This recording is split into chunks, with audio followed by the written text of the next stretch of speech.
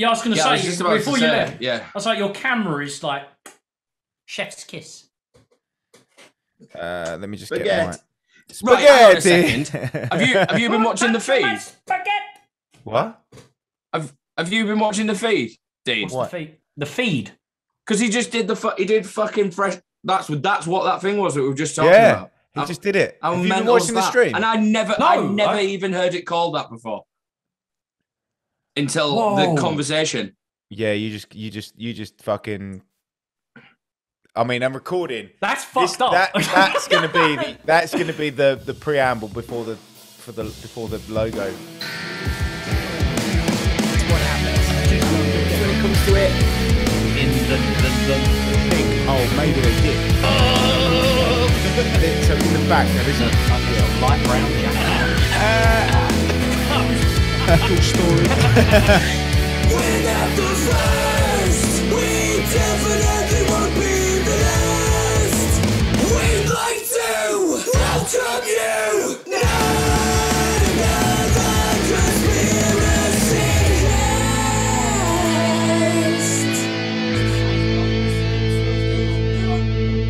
Right. Well, Put it on the left of me. shall I do the intro? Oh, absolutely. After you. Ladies and gentlemen, boys and girls, welcome to a very special and long-awaited episode of Not Another Conspiracy Podcast with, in Detroit, Michigan, Mr. Dean Sultan. Hello. Nice to see. Nice to see you all. And in I York, was going to do a Michigan accent, but no. in Hot York, Ooh. Mr. J. Jackson. Jay. Just had to hide the funny in my armpit. Jay, I'm too sexy for sleeves. Jay. It's too hot, man. Too hot. Bit warm. Way too hot. Too hot. And Too hot. somewhere else, Mr. Ben Mills. Somewhere in not sunny Philadelphia. Southend-on-Sea. Southend. Mr. Ben Mills. Home of now a non-league football team. After really, it happened. Oh, happened. Yeah. Oh, not shit. that I give a fuck, but you know, No, it's been happening for a long time though. Like it's been a downward spiral of shit football. One of the best ever since you got that werewolf as the goalkeeper. That's what happens. He's used to just doing slam dunks and you stuck him in goal. He's just running down the pitch. Yeah, I remember how terrible that stadium is, Roots Hall for Southend. There was a cup game years and years and years ago where Canvey Island, my town, were playing against Southend at Roots Hall. Don't get me wrong, they were winning 2-0 at the time. And then all the Southend fans in one stand started trying to sing something like "Where's Your Caravan" or something like that or whatever. So, and they were like, all right, they've got the banter and stuff like that, and all they're doing is giving it the entire game. Then the heavens open up, starts fucking pissing it down. In the away stand, we're fine. This stand is perfectly good. In their stand, there are holes everywhere, and all it was like a fucking log flume of water just pouring on the supporters. It was great. It was fucking superb. But that was 15 years ago or something. Yeah, and they've only just got to non-league. It's no surprise. The chairman of Southend United Football Club is basically a money-grabbing piece of shit. He's a Jeff Bezos character, but with less skill. Yeah, for making money. Skill. They bought Fossett's Farm, which is down the road from the studio, to build a new stadium, and that was 15 years ago. And they got the hoarding up 10 years ago, and it's just nothing happened with it. But that's Southend in a nutshell at the moment. Yeah, though. I'm surprised they've not opened phone shops and charity shops there. There you go, clothing shop and a phone repair shop. No, the clothing shops are gone now. Oh, they're gone. Yeah, Top Man. There is no more Top Man on the high street. It's gone everywhere, isn't it? And Southend was just a Top Man, Top Shop clone. It's I don't know. During the music scene when we were a little bit younger, Ben, it just felt like outside of Top Man and Top Shop, there would just be a new clone of whoever, every other day, and like the simulation. Yeah, pretty much. Everyone was everyone was a walking billboard for fucking Top Man and Top Shop, and now it's ended. And it's over now. It's game over. Everyone's going to be wearing pixels soon. Yeah. So that's the only clothing you can get. That's why I'm sacrificing my sleeves now, just so I can get used to it. So I can get a nice little pixel strap that comes Nice. down here You can to only hide this afford one fucking, pixel. to hide these bingo wings. Yeah, more than one pixel. Only the So whole Mario dungaree. today, I think everyone knows what this episode's about because it was saying the title. Because It people will do. aren't stupid. And if But- you're listening to it without like knowing, you're a maniac, and thank you. And thank you. Crazy. But now we're about to spoil that YouTube by telling you roulette. what it's all about. Today's episode is 9/11, part 1. I think That's so funny. well, what's Because as soon as you were about to announce it, my internet just went off. So it was just like, and I genuinely thought it was an anticipation thing, but it wasn't. It just frozen. I But think I'm guessing you've said it now. So I have said it. Kind of turned into audio bits. I The don't know episode is whether- about 9/11. part 1. There we go. Okay. Right, I thought I was I joking. genuinely thought it happened again. I don't know how I don't know ironic 9/11 is, and even where like the main area that it occurred being ground zero, because I think a lot of people feel that 9/11 is their ground zero when it comes to conspiracy theories. Yeah. I mean, I don't think it was my first one, because I believe we did a true crime conspiracy episode on it, but I feel like Jack Ripper was really my first kind of Yeah, conspiracy. Jackie R, yeah. Yeah, but I'd say it's a staple. It's our generation's JFK, I guess. Yeah. We were literally just having the same conversation an hour earlier as well, which is even weirder. I don't know if I'm going to last this one. Like, The synchronicity. I mean, not only is it because it's so fucking long, but everything's just going crazy in the first 10 minutes. I'm just going to lose my mind, I think. And I'm not drinking for once. So Yeah. And that's not out of choice, right? That's because you haven't got any booze in the That's house. because there's no beer in my house yet. Just a big bottle of water. Big old bottle of water for JJ. Oh, He just looks like a gym rat. Massive Look gallon at these bottle of bingo water. wings full of liquids. You know what I mean? Hagrid goes to the gym. That's it, yeah. Hagrid Hagrid stays hydrated. That's what it is. Yeah, this is Hydrate grid. one thing that I feel like I don't know. I guess I've learned about the whole 9/11 conspiracy, or I think I've probably it's the conspiracy that has helped me mature and look at a lot of conspiracies with like beyond the curtain, you know, because it's bizarre how deep and how far back into the past this one event, like the repercussion of things from the past, and like this was the I hate to, for want of a better word, but the explosion of all of these things occurring in the past. to Well, build that's up if to. you believe that it actually happened and it wasn't a hologram. Oh, there's that. Yes, Yeah. there's that. So I mean, the only true nutcase. theory, it's the only real theory, let's be honest. Planes, sky, apparently it was a B-52 bomber. vaporized weapon. Yes, Yeah, please. a vaporized weapon. Missiles fired from the Woolworths building. So Yeah, what was Yeah. it? Yeah, but I was going to there's say I heard so that many one. conspiracies that they need their own episode. So They need their own parts, and this We're is not obviously- ever going to talk about it again because it is the most ridiculous. But there is a conspiracy theory that people believe that the towers never even existed. that's the best one. And that's It the one I was believe. it was a centralized hub for control. They believe that because it's the World Trade Center, they believe that imaginary people were put in there every day to make people believe that the money system in New York is the hub of the money system. It's a mini North Korea. Yeah, the whole Just thing that- was projected. I was like, yeah, good one. That's brilliant. Though. Good I like one. that I love it. immediately went, yes, I believe Buy-in, you. instant buy-in on that one there. Yeah, definitely. Well, Oh. I guess. So let's explain. This is probably more of a history podcast today, guys. There will be obviously the same hilarity, the same. The same nonce jokes, you know. There'll probably be a non-joke in there. Obviously, Bin Laden, nonce. there will be. Well, actually, Cave dwelling nonce. There we go. We delivered immediately. You know, he would. This is a little Osama bin Laden fact for you. He would almost give. He would give up when he'd finished with a wife. He wouldn't kill her. Like, it wasn't a Henry VIII type. He would just give her as a gift, and that would be the divorce. He would give it to her as a gift to, like, it's like almost like a bonus, like a Christmas bonus to his favorite workers or. Oh, really? Underlings. Yeah, he'd be like, yeah, I have a wife. Because I'm assuming they'd probably be quite fit because he was rich. You see, that's a lie. They're horrendous. I've seen one of his wives. Really, really bad. Let's be real though. There we go. What a Chad move.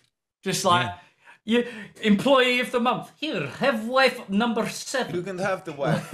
The wife, she's yours. Congratulations. What Christmas a bonus. move. Not that I believe in Christmas bonus, you know. One more present for you, one less for me. Inshallah. Amazing. Oh, fucking hell. And that's This not is going to be fun. It's not, because I didn't do a chef's kiss at the end. Anyway.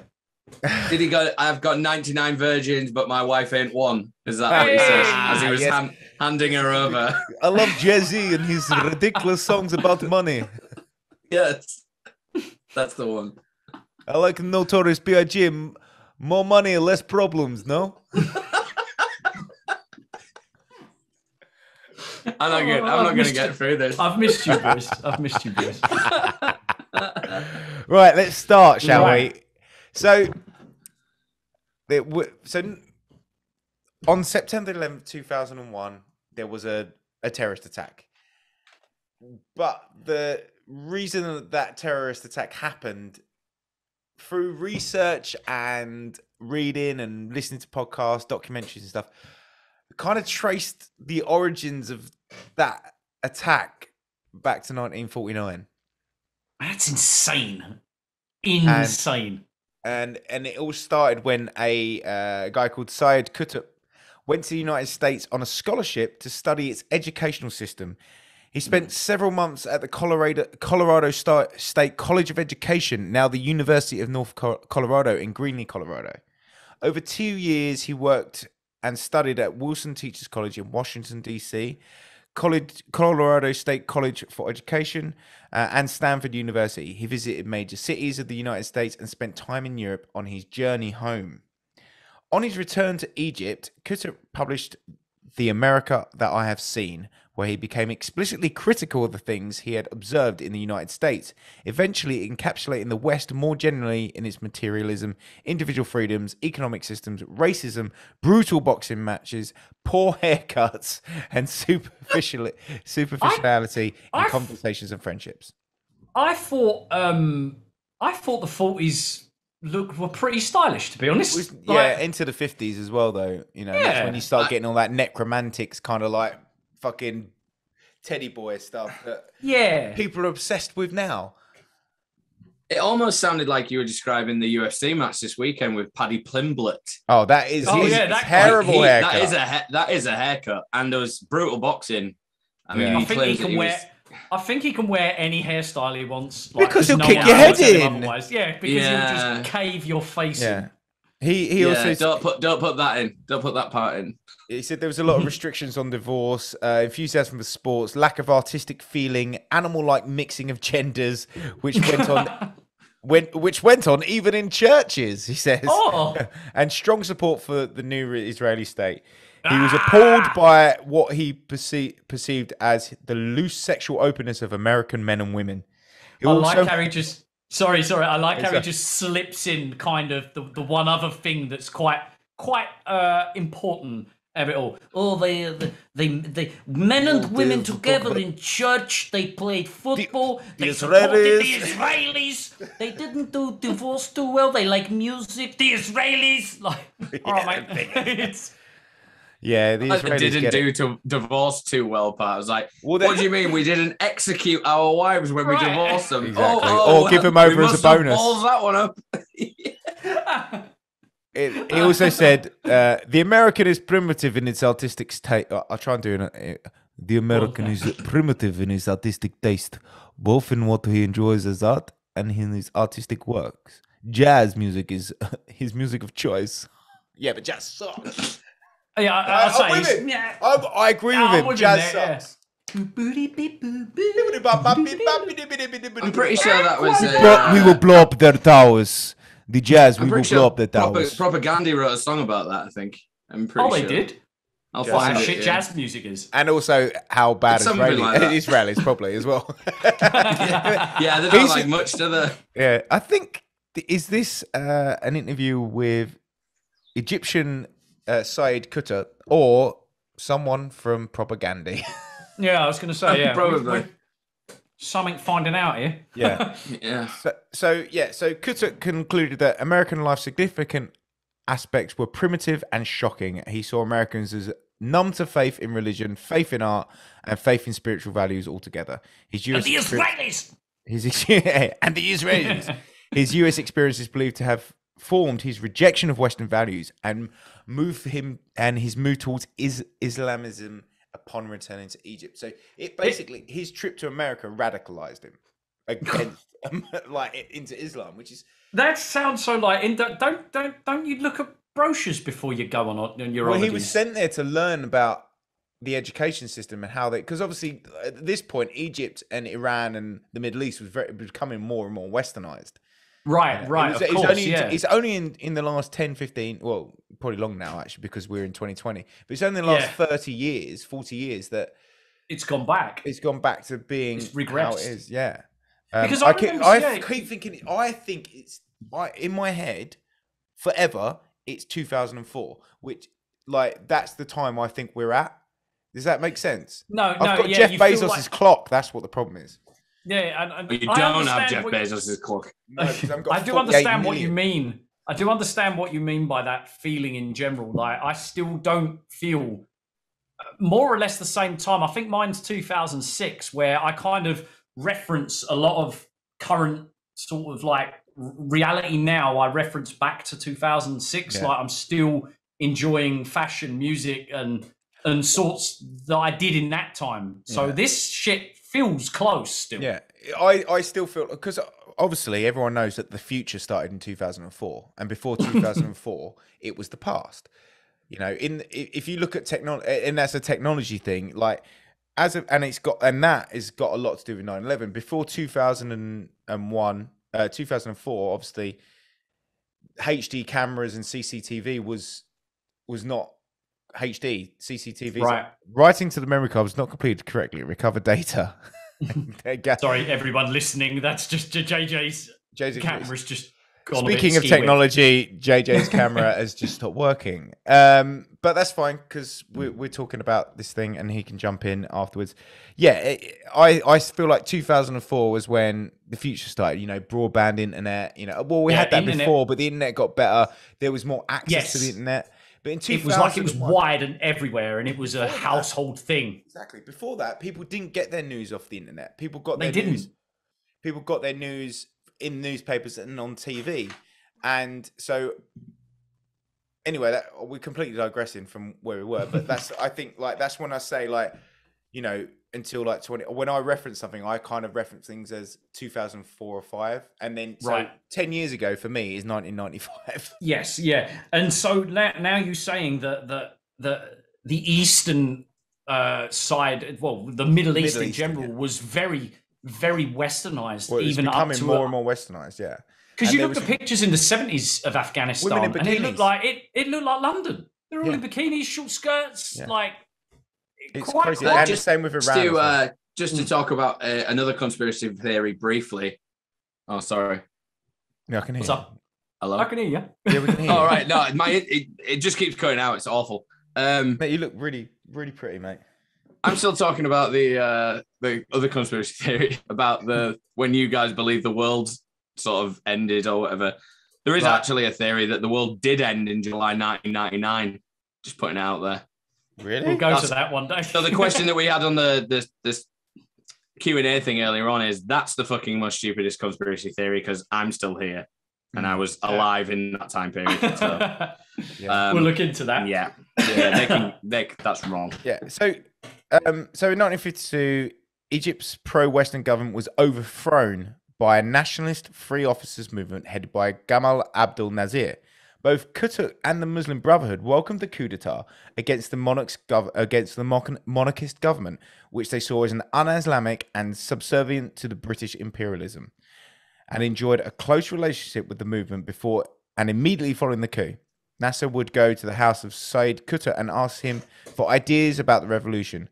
Many members of the Brotherhood expected Nasser to establish an Islamic government. However, the cooperation between the Brotherhood and free officers, which marked the revolution's success, soon soured as it became clear that the secular nationalist ideology of Nazirism was incompatible with the Islamic Brotherhood. So they hadn't even discussed what the plan was. No, they overthrew just it. Succeeded, and then realised that they both believed in completely different things. One, they don't like each other. Yeah. So, that sounds like a deleted scene from Four Lions. Yeah, it's like so. Once Qutb realised that Nasser had taken advantage of the secrecy between the free officers and the Brotherhood, he promptly quit. So he let Qutb quit, and I guess that probably soured him even more. Nasser then tried to persuade Qutb by offering him a position he wanted in Egypt's. Egypt except its kingship. So he was offered. He said, "You could do anything if you support me, except for the kingship, because that's me. I'm the king." Yeah, he did. You like could that be anything else. Immunity from prosecution. Yeah, we'll give you any position you want in government, whether it's Ministry of Education, Ministry of Arts. Qutb refused every offer, having understood the reality of Nasser's plans. Upset that Nasser would not enforce a government based on Islamic ideology, Qutb and other Brotherhood members plotted to assassinate him in 1954. The attempt was foiled, and Qutb was jailed soon afterwards. So Qutb went to jail, and that is where he basically started meeting people and stuff, and kind of joined making. Yeah. So this period saw the composition of his two important works. Oh yeah, so he wrote books basically to like radicalize people. Right. Yeah. Radical encyclopedias almost. Mm. So almost like a new Bible. The new Bible 2.0. So the period saw the composition of his two most important works: commentary of the Quran, I can't say it. In the Shade of the Quran, it was called, and a manifesto of political Islam called Milestones. I was going to say, I knew you'd go for the translation. I went straight for the translation. These works represent the final form of Qutb's thought, encompassing his radically anti-secular and anti-Western claims based on his interpretations of the Quran, Islamic history, and the social and political problems of Egypt. The school of thought he inspired has been known as Qutbism. Qutbism. They do choose some words, don't they? Yeah. So Qutb was let out of prison at the end of 1964 at the behest of the Prime Minister of Iraq, Abdul Salam Arif. For only 8 months before being rearrested in August 1965, he was accused of plotting to overthrow the state and subject to what was some considered a show trial. Many of the charges placed on Qutb in court were taken directly from the book Milestones, and he had adamantly supported his written statements. The trial accumulated in a death sentence for Qutb and 6 other members of the Muslim Brotherhood.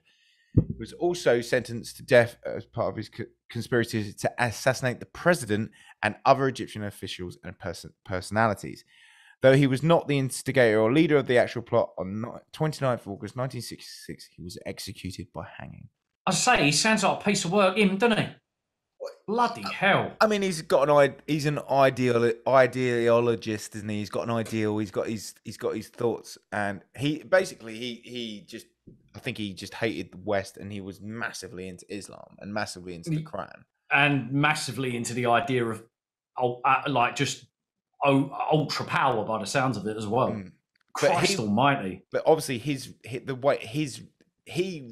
writings and his books then went on, and the Muslim Brotherhood went on to form those ideologies that people in the Mujahideen, the Taliban, Al Qaeda, and all those basically all the warlords that came out of that was kind of like the hand. He wrote the handbook. Yeah, he wrote the handbook for the beliefs and how the Quran should be extreme Islam. It's how the Quran should have been interpreted, because a lot of people because there's different ways the Quran's interpreted. I don't know enough about it to talk about it now, but I know of course, yeah.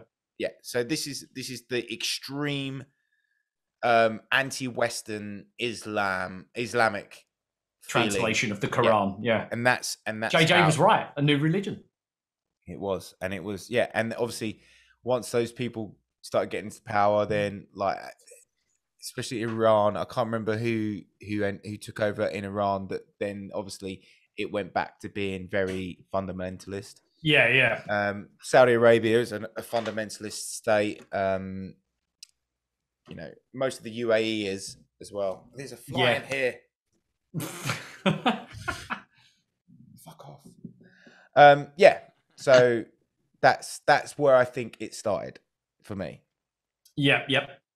And we're moving on now to section 2, Soviets in Afghanistan. Yeah. So for me, and before, because I'm gonna let you read this bit, Dean. Okay. And go through this bit because I think you understand. You know most of this anyway, don't you?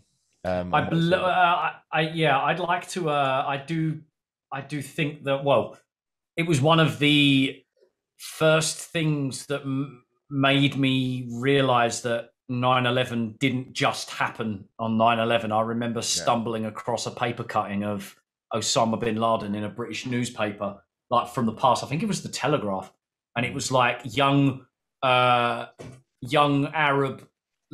whatever, blah blah, like a title, and then bin Laden set to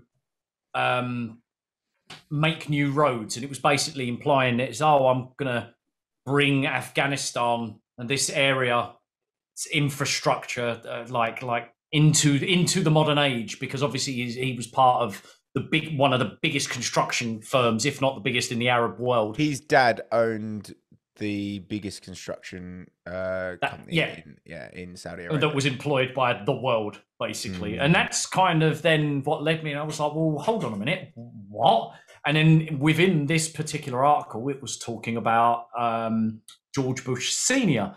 having meetings and funding a lot of it. And then I was the just CIA funded a lot of it, didn't it? It was, yeah. And that's where I looked further, and then there was the CIA bits, and why did America even begin to start donating money to them? And then it led to the Soviets, and it was like, wait a minute, the Soviets were over there at some point? Oh yeah. For that damn precious oil. Anyway, though, sorry, Ben, go on. Yeah, so it's this for me, and well, I think this is for everyone. This is the catalyst. This is what created Al Qaeda, which is basically LinkedIn for terrorists. LinkedIn for terrorists. It's what it is. It's true. It is. Okay, so but with less humble bragging. It's like not loads of like terrorists going, "Well, today I saw a man starving on the street, so I blew him up."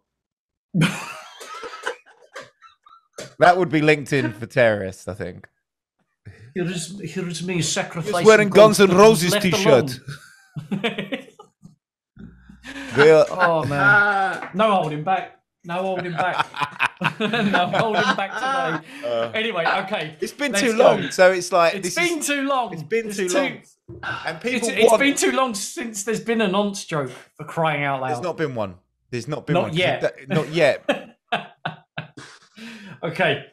The Soviet-Afghan War was a conflict wherein insurgent groups as well as smaller Maoist groups fought a 9-year guerrilla war against the Soviet Army and the Democratic Republic of Afghanistan government throughout the 1980s, mostly in the Afghan countryside. One thing that was crazy about it was the fact it was, well, the Afghan military, I'm sure we'll touch on it at some point, but like guerrilla warfare, like incredibly smart, and which kind of surprised me. Trained by the US Army. There you go. So there was this Vietnam War that we lost, but we learned a lot from it. Yeah, we definitely. There you go. I've definitely put a section in there about how basically the Americans were like, because obviously the communists did a lot of funding for the Vietnam War against and helped the Viet Cong against the US. Americans like, well, he's not related to King Kong, is he? Viet Cong, yeah, he's. Oh right, the screen just cut out, and I just heard you talking about guerrilla warfare, and that I literally just came in, and I just heard King Kong. Oh, these are hot takes, people. Hot takes. No one ever gone guerrilla warfare and Viet Cong and gone King Kong. You are Yeah, probably the when? first person I've ever heard put those together. I think I'd start a new army just called King Kong. That's it. It's just that guerrilla warfare. there's actually a pizza where I'm from in York called King Kong's Dick.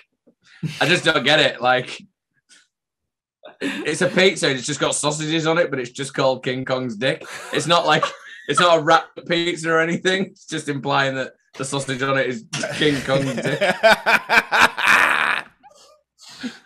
That's so typically British.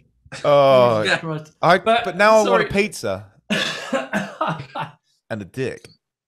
To be fair, they're Oh, probably man. part of Al Qaeda as well. Those guys who are on that because there's some fucking weird names on there. There's a lot of like hot nipples and slippery nipples. I always thought a slippery nipple was like a Bailey's with Coca-Cola or some shit.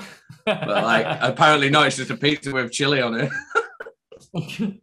Sorry, I digress. I would have if I was going to do a slippery nipple, I'd make a pizza, and it was a pizza. I'd have a pizza, and I'd have one bit of pepperoni on it, but I'd put like some sauce underneath So much it, cheese on it. Yeah, so it would it would slide around the pizza.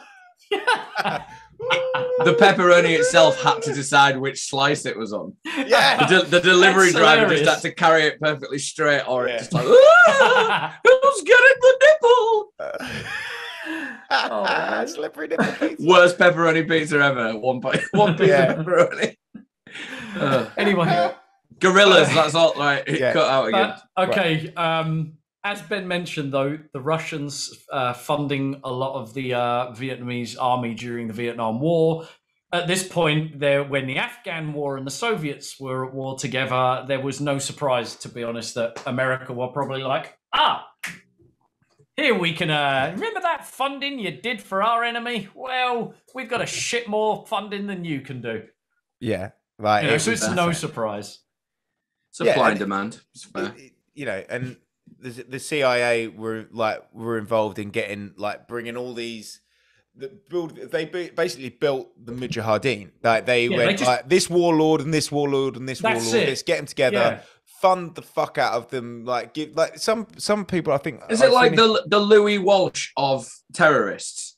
So he's like, that guy would look great. That guy would look great. That guy's a crazy rock that star. guy Let's would just look get them great all with that together. guy. Get that guy He's got and that loads guy of money. together. They'd be great.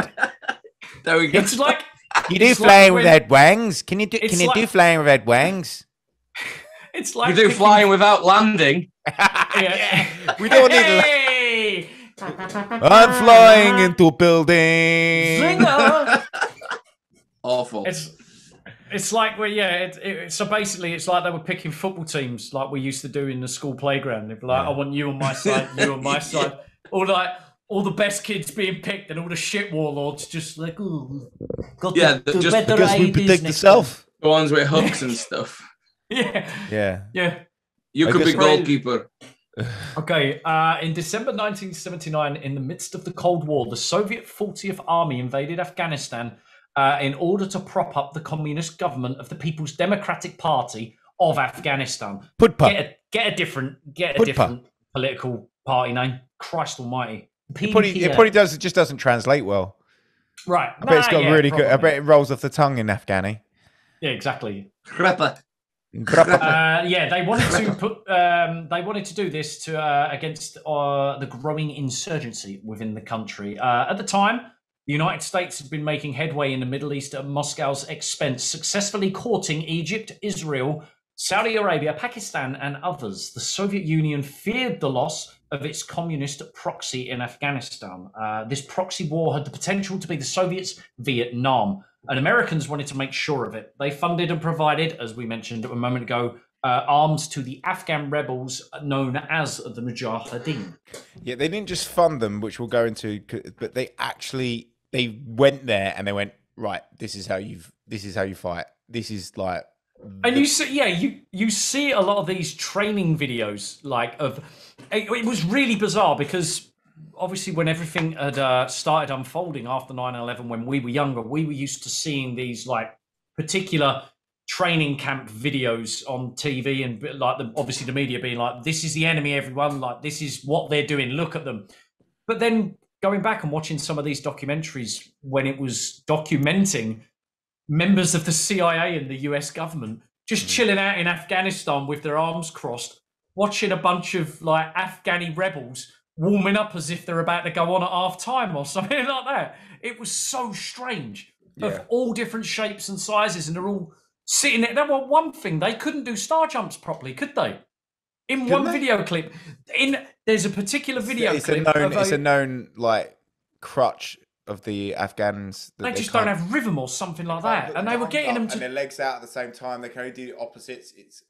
They can only do wide jumps. I mean, I'm not gonna lie. If you're in the army, one of the things you want to avoid doing is doing that. It's almost like a moving target. So maybe they had the right idea. Because if you're spread completely, literally, you're just a fucking. I think he's saying, target. Kiss me." Smoke bass. Anyway, but anyone who didn't get that reference, it was Team America.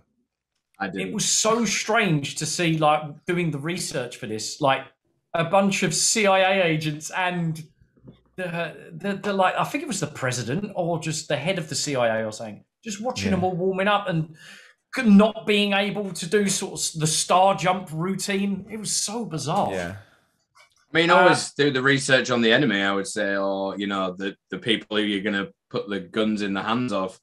Like, I would immediately have just been like, yeah, those guys are rubbish. Let's just put some other people out there. Who picked this prick over here that can't bloody touch his knees to his elbows in rhythm? Like, Ahmed, go on, off you go, mate. See you later.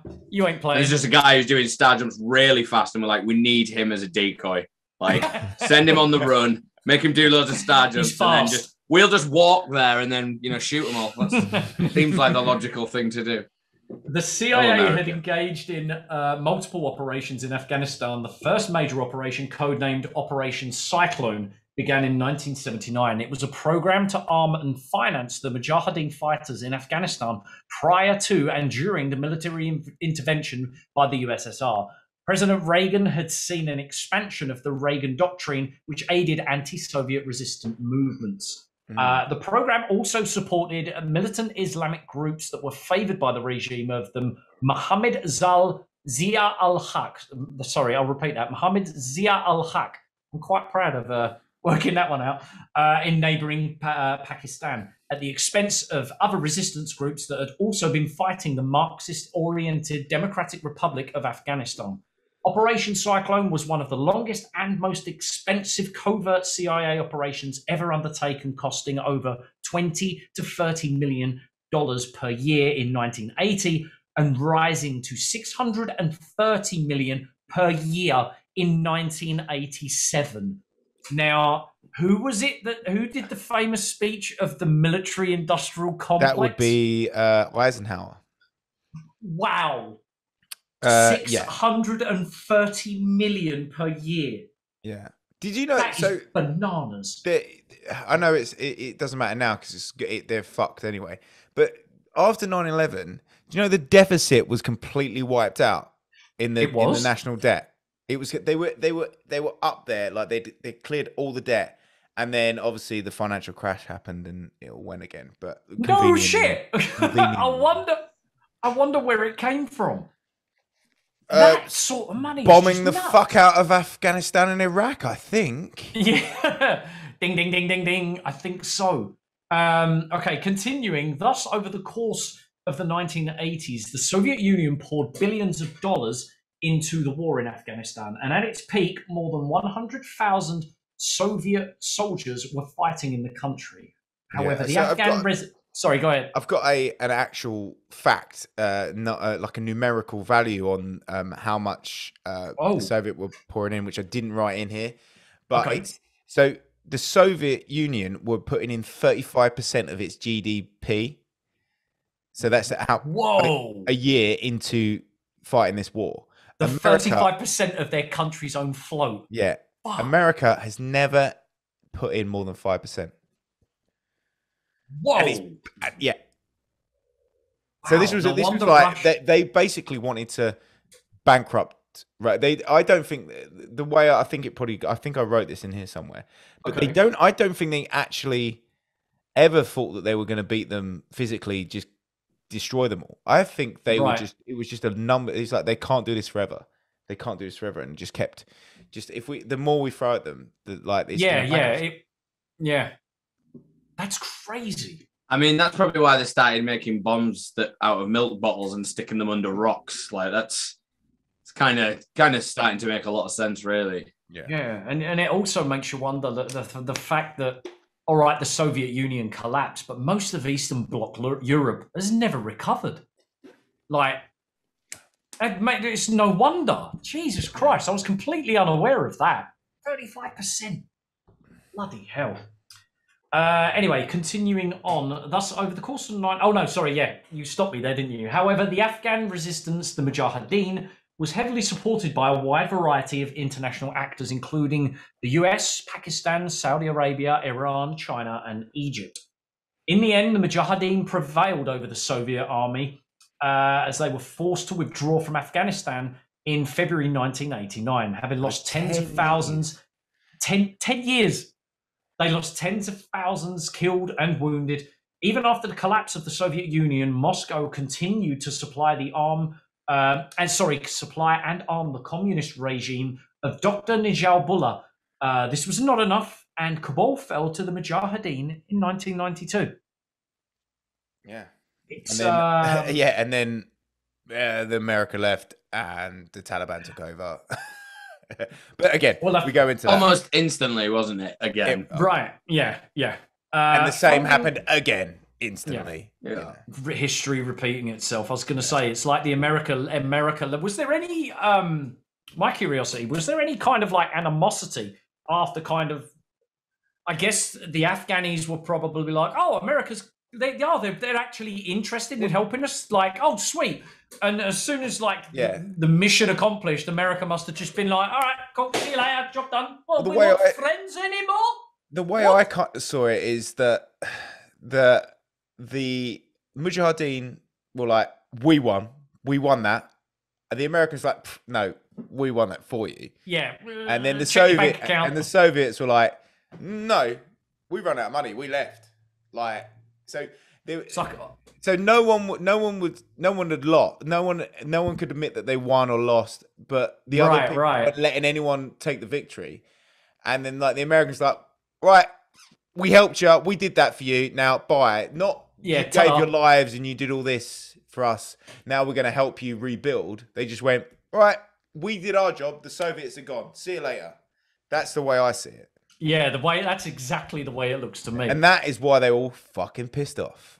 Yep. Yeah, like one little tick. Yeah. Okay, funding from the CIA continued after 1989 as the Mujahideen battled the forces of Mohammed Najibullah's PDPA, the political party that was a mouthful. During the civil war in Afghanistan... That was a mouthful. Yeah. Najibullah. Mohammed Najibullah's... How many? Sounds like a disease you'd catch out there. So yeah, the civil war in Afghanistan between 1989 and 1992. After the withdrawal of Soviet troops, the CIA's objective was to topple the government of Mohammed Najibullah, which had been formed under the Soviet occupation. The three main factions that the CIA supported were Ahmed Shah Massoud, Gulbuddin Hekmatyar, and he was the bad one. Yeah, he was the really bad one. Yep, and Jalaluddin Haqqani. Another civil war developed in 1990 as the Inter-Services Intelligence, the ISI, and CIA supported Gulbuddin Hekmatyar. Was it Gulbuddin Hekmatyar? I'll call him Gulbuddin for the time being. Sought to violently eliminate all rivals, including the CIA-supported Ahmed Shah Massoud. Bloody hell! Yeah, Ahmed Shah Massoud was widely seen as the best man for the job to take over Afghanistan and rebuild it and start again. Like he was seen. I saw an interview with his brother who talking about him because he was assassinated. Sure. And he was saying like he genuinely was looking to create a world where people could a country where people could just live and do their own and live happily and not be worried about freely war. Essentially. Yeah. Wow. No but wonder. No wonder the other guy was pissed. The Taliban, they offed him. Yeah. Continuing. I've done the another civil war bit. Apologies. Yes, in the different Mujahideen factions could not agree on how to share power, and the country quickly descended into a bloody civil war. In 1994, a movement of Pashtun fundamentalist students, most of whom were trained in madrasas, religious schools, in refugee camps in Pakistan, seized Kandahar and started a campaign to wrest the country from the hands of the warlords. Known as the Taliban, this force marched into the Kabul in 1996 and took control of most of the rest of the country by 1998. And I guess that's when we start to see the Taliban that we have come to know now. Mr. Osama bin Laden was he was the guy who found the money for these guys. Yes, of being who his parents were, no doubt. Yeah, so he was good at finding money. So yeah, this is when Osama bin Laden stops becoming a backroom kind of guy and starts becoming like the leader, an actual leader. Yeah. It's like, hold on a minute. Yeah, these guys are the faces of what's going on, but this is a dude that actually gets shit done. So yeah, okay. Many Mujahideen warlords were forced to flee to the north, where they joined the United Islamic Front for the Salvation of Afghanistan or Northern Afghanistan, led by Burhanuddin Rabbani and Ahmed Shah Massoud. Even though Rabbani had Massoud's Jamaat, I'll start. Jamaat Islami. Even though Rabbani and Massoud Jamaat Islami was one of the main Mujahideen factions responsible for the defeat of the Soviet army during the 1980s, Moscow decided to lend its support to the Northern Alliance, as did Iran, India, and others. Now you can see why the Middle East is the state that it's in at the moment. It's just obviously just everyone wanted to just get involved. Like, because they knew how much of a mess that area was, and they knew how much fucking oil was there. Right, exactly. Afghanistan doesn't have a lot of oil, apparently. Apparently, not anymore. But the main reason is where it is. It connects the Middle East to it's the country that borders Russia, obviously. So it's the Soviet link there. So that's why it's like we have to have control of this, because otherwise, if they get control of it, the communists, okay. Russia. I did find out earlier, Dean, that they do have a lot of lithium and a lot of nickel. Oh yes, which is used to make batteries. Yeah, just think about that. Russia did not want to see a fundamentalist state emerge in Afghanistan. More importantly, the Taliban and their Al-Qaeda allies were providing training and sanctuary to Chechen rebels, Central Asian militants, and others whom Moscow deemed as a threat. In spite of this internecine warfare, is that the correct word? I don't believe I'm reading that correctly. I think I'm getting that wrong. In spite of this, however, ISI and the CIA formulated a plan to topple the Najibullah government in a winter offensive on Kabul. As part of this offensive, the CIA paid Massoud $500,000 over and above his monthly stipend of $200,000 to close the Salang Highway, which Massoud failed to do. With that much money, I could close that highway. If someone's paying me that much, you get that job done. No wonder the Taliban offed you. Yeah, there is no highway left in my operation. During this period, the US became increasingly concerned with the relationship between Pakistan and the Taliban. The support of the Taliban had escalated tensions between the US and Pakistan. It was concerning for the US as the Taliban grew to be more extreme and a direct threat to the United States, its citizens, and its foreign dignitaries, essentially by just leaving Afghanistan without resettling the refugees and leaving them in camps. They gave birth to the suicide bombers that committed countless terrorist attacks. And it's loads. Like there's US embassy bombings. There's like Pakistan's had so many suicide bombings. Like recently as well. It's you know, you radicalize. It's some these just people. even go undocumented because it's so frequent. Yeah, it's like school shootings in America. It is. They're every day. Yeah, it absolutely is. Yeah, I think you disenfranchise people, and you know you give them an enemy by going, well, why are we here? Well, America we're meant to save us, but you know they just left us. You've just started a melting pot, basically. Now, the reason we talk about all of this is that one of the main men in the CIA-funded Mujahideen forces was the creator of what is essentially the LinkedIn of terrorists. Which I've said, yeah. You did your gag already. I left this bit. I gave this bit away. Osama bin Mohammed bin Awad bin Laden. Bin Laden, Oh, yes. Excuse me? What a name. Osama bin Mohammed bin Awad bin Laden. It's Which like is basically all their fathers before them. Yeah. No, that actually They've is been true. leading, baby. That is true. I used to go to Nevertheless. school with a guy called Nick Mohammed Faris Fatih Mohammed Faris, which is Malaysian, basically the same thing. Yeah. So Good chat. Osama bin Mohammed bin Awad bin Laden. I'll tell you what, I'll call him Awad. Awad bin Laden was he was a Saudi. I'd call him Arabian- Osama bin Laden, like most people do. Oh right, how was I supposed to know? The main I only man left his full himself- name in it because it was funny. The main man himself was a Saudi Arabian citizen until 1994 and a member of the wealthy bin Laden family. Bin Laden's father was Mohammed bin Awad bin Laden, a Saudi millionaire from, excuse me? He was from Yemen. He was Yeah, from I'm not Yemen. going to pronounce. Yeah, he was from Yemen and the founder of the construction company Saudi Bin Laden Group. His mother Aliyah Ghanem. There you go. Decent, good girl, having a decent name. Do you know what I mean? She was from she was secular as well. Really? Yeah, secular middle class family. A secular middle class family in Latakia in Syria.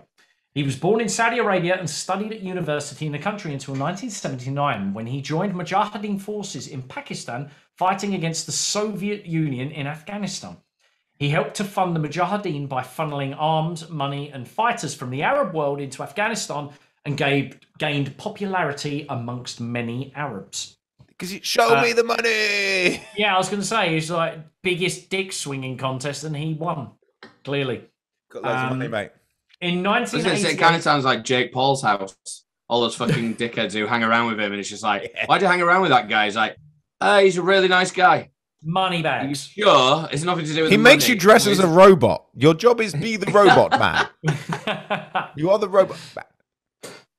Yeah. Do you in reckon 1988 Osama bin Laden had like a robot man that just stood behind him? Yeah, he probably bought Like a the hype man. robot from Rocky 6. Yeah. Yeah. The worst Get rid of robot. that. good. I like robot. I want Rocky robot. Give me the Rocky robot They now. probably can't find it, and it's stuck in some cave, just sitting there going, "What is my function? What is my purpose?" Just no one answering him. Oh, that's made anyway. me feel really sad. Robot. Wait till Elon Musk's What is robot my comes. purpose? What is my my purpose? purpose? Anyone? Oh. It is Awful. getting darker. In 1988, he formed Al Qaeda. He was banished from Saudi Arabia in 1992 and shifted his base to Sudan until US pressure forced him to leave Sudan in 1996. After establishing a new base in Afghanistan, he declared war against the United States, initiating a series of bombings and related attacks. It feels like he's just turned up there and he's like, I'm Osama, and everyone's like, well, I've not heard of you, mate. Don't know who you are or whatever. And then just immediately it's like, death to America. And then everyone's like, well, fuck, yeah, all right. He would say that to anyone that would listen. Like there's Right. so many like news articles and stuff and like press clippings like Osama bin Laden declares war on America, United States war. Like he was, and like I hate to kind of say it, but rightly so, really, because the American government and not the American people. This is not Americans. This is the American government threw its weight around like it always does, trying to police the world like Yep. it's the fucking like Team of fucking America is so spot on. It now And- makes you wonder, like, And you're like, of course he fucking hates America. It destroyed like everything. They destroyed everything and then just fucking up and leave like they do every Yeah. time. Like, They funded occupy and a destroy. massive war. They then tried to create a government of free people that did not like each other. They then caused a handful more civil wars in a country that's just like, where does it go? Like, what does it do? It's fucking All insane. because of that. All because of just outside interference and a shit ton of money. Yeah, and it all comes back to money. It all comes back to oil and money. There's not really any other reason for them to be there. You know, like, what was their beef with the Soviets? Power and money. It was like, well, that and I kind of think as well, I guess all of like the staff at the Oval Office and stuff were like, well, hold on a minute, look what they did to us in the 60s. I think it's our turn to go and do this. Do you know what I mean? Like, it's Exactly. blatantly. It's so yeah, and then, you know, Bin Laden was then just bombing the fuck out of US embassies, and he was building his network of like-minded people that were like, we agree with you, let's fuck America up, death to the West. Like, and these all go back to the people that have read the readings of Qutb and like his followers and those people. Like, there was a massive section in there that I deleted out of the script because it's like, it just goes on so much, and I was like, actually, It's really deep. it's so deep. But like these all these warlords in Afghanistan were all sort of people that had read Qutb, or they'd been involved with people that had followed Qutb and started other factions and Islamic states, and you know the Muslim Brotherhood and things like that were all people that then went on to, you know, create these, not terrorists, they were people who believed in something, and they just so happened to believe in it so much that they could be radicalized even further. Yeah. Then go on to like bomb US embassies, you know, and start this, like, you know, fighting back and just going, fuck you guys. Like, Yeah, this is what I like, think of you. and proxy wars. Yeah. Crazy. Yeah, Okay. so he was chucked on the most wanted list then, wasn't he? After all that, in 1998. most wanted list. And that was, what year was that? In 1998. 1998. It's very important that we remember when he was the prime, like on the top 10 FBI list. 1998. Yeah. Okay. So Oof. the next thing that happened, well, in our story, is the bombing of the World Trade Center, and not In the, 1993, correct? yeah, not the big one, not the famous one. This Not- is the yeah. little brother, the lesser known bombing of the World Trade Center, which was on February the 26th, 1993, at exactly 12:31 in the afternoon. A truck carrying a bomb weighing 1,336 pounds. I don't know what that is in kilos, but that is over a ton of That's uranium. heavy. Over a ton of uranium nitrate hydrogen was detonated underneath the World Trade Center in the public parking lot. The attack was plotted by a group of terrorists: Ramzi Youssef, Mohammed Abu Halama, Mohammed Salama, Nidal Ayred, Abdul Rahman Yassin, and Ahmed Aja, along with the blind sheikh. I think this guy is the Khalid Sheikh Mohammed. I Yusuf's uncle, who believe was so, but responsible- his name's important. Khalid Sheikh Mohammed. Very important. Yeah, he's like, and he was Yusuf's uncle. He was responsible for funding the attack, and the bomb opened up. Right, so this bomb was so big it opened a 100-foot wide hole through 4 sublevels of concrete. That is a serious amount It's of insane. power in a van. Yeah, so That's crazy. it was. So the plan was, I don't know if we've got that in here, but I'm plan not was too sure. Yeah. The plan was for the North Tower to fall into the South Tower, Oh, well, they were creating a domino effect, so Yeah, they wanted but- like a. which would have done a fuckload more damage than the The actual Twin Towers, the like the Veb current weapon. one. Yeah. Mm. Yeah.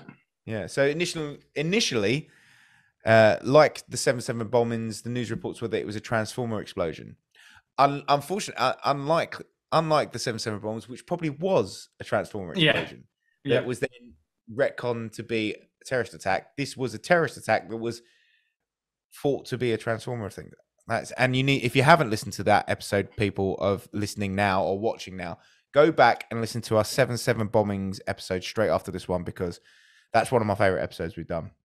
Mm-hmm. Yeah, mine too, and a lot Yeah. because we get a lot of people saying Like I never didn't Andy Baz, one of our close mates, shout out to Andy Baz, didn't he mention he was unaware of 7/7 before He we didn't brought realise it was a conspiracy, and a lot of people don't. A lot, I think Callum and Scott from Cryptid Ramblers were in the studio the other day, and we were talking about this, and they were talking about how our 7/7 bombings episode was like a big eye opener to them because they didn't think there was any conspiracy there. There's more conspiracy, and we're going to get into this. There's more conspiracy around the 7/7 bombings than there is the 9/11 bombings, in my opinion. Yeah, because that gets really messy with like informants and who the MI5 know and used and spoke to. God, yeah, that's a very, very crazy one. Yeah, so Yusuf also wanted the smoke to remain in the tower, smothering people inside, killing them slowly. Wow. Fuji's fan. Yeah, the attack was the attack wasn't a suicide attempt though. It was a 20-foot fuse was lit by Yusuf according to the transcript of his trial. Yusuf hoped that the explosion would topple Tower 1 and fall into Tower 2, killing occupants of both towers, which would estimate about 250,000 people. Revenge for the US support Israel against Palestine. So that's like goes all the more messed up Middle East stuff. So there's I think we're gonna have to remove some of this stuff because it goes on too much. In fact, I probably will. But the FBI were heavily involved, and I think we'll just do that bit. But one of the main things that I wanted to, that one of the greatest stories that came out of this was, and I kind of relate to this guy in this one. The only I know what's coming. He went back to collect the deposit on the van that they put the bomb in, saying it had been stolen, and the FBI just arrested him there and then, straight away. They waited for him. Like, he might come back. You know what? He might go back for the deposit. No, he's not going to go back for the deposit. He might go back for the deposit. It's literally... Guys, he's gone back for the deposit. Now, so anyone listening or watching that has heard us obviously mention Four Lions. Four Lions is a movie that was about four would-be terrorists. Explain 4 Lions. I'm going for a Okay, mate. 4 would-be terrorists that, or 5, I think it's either 4 or 5, that are planning on suicide bombing. 4 Lions. Oh, of course, yeah, 4. I'm a moron. I've only just got that myself. Yeah, and 4 British terrorists that want to blow themselves up at the London Marathon or something like that. And they're just idiots, and they sound like the sort of characters that would try to get the deposit back on the van that they blow up or something like that. Like, they go on about one character buying too many bottles of bleach, and his idea is dressing up as a woman with a beard.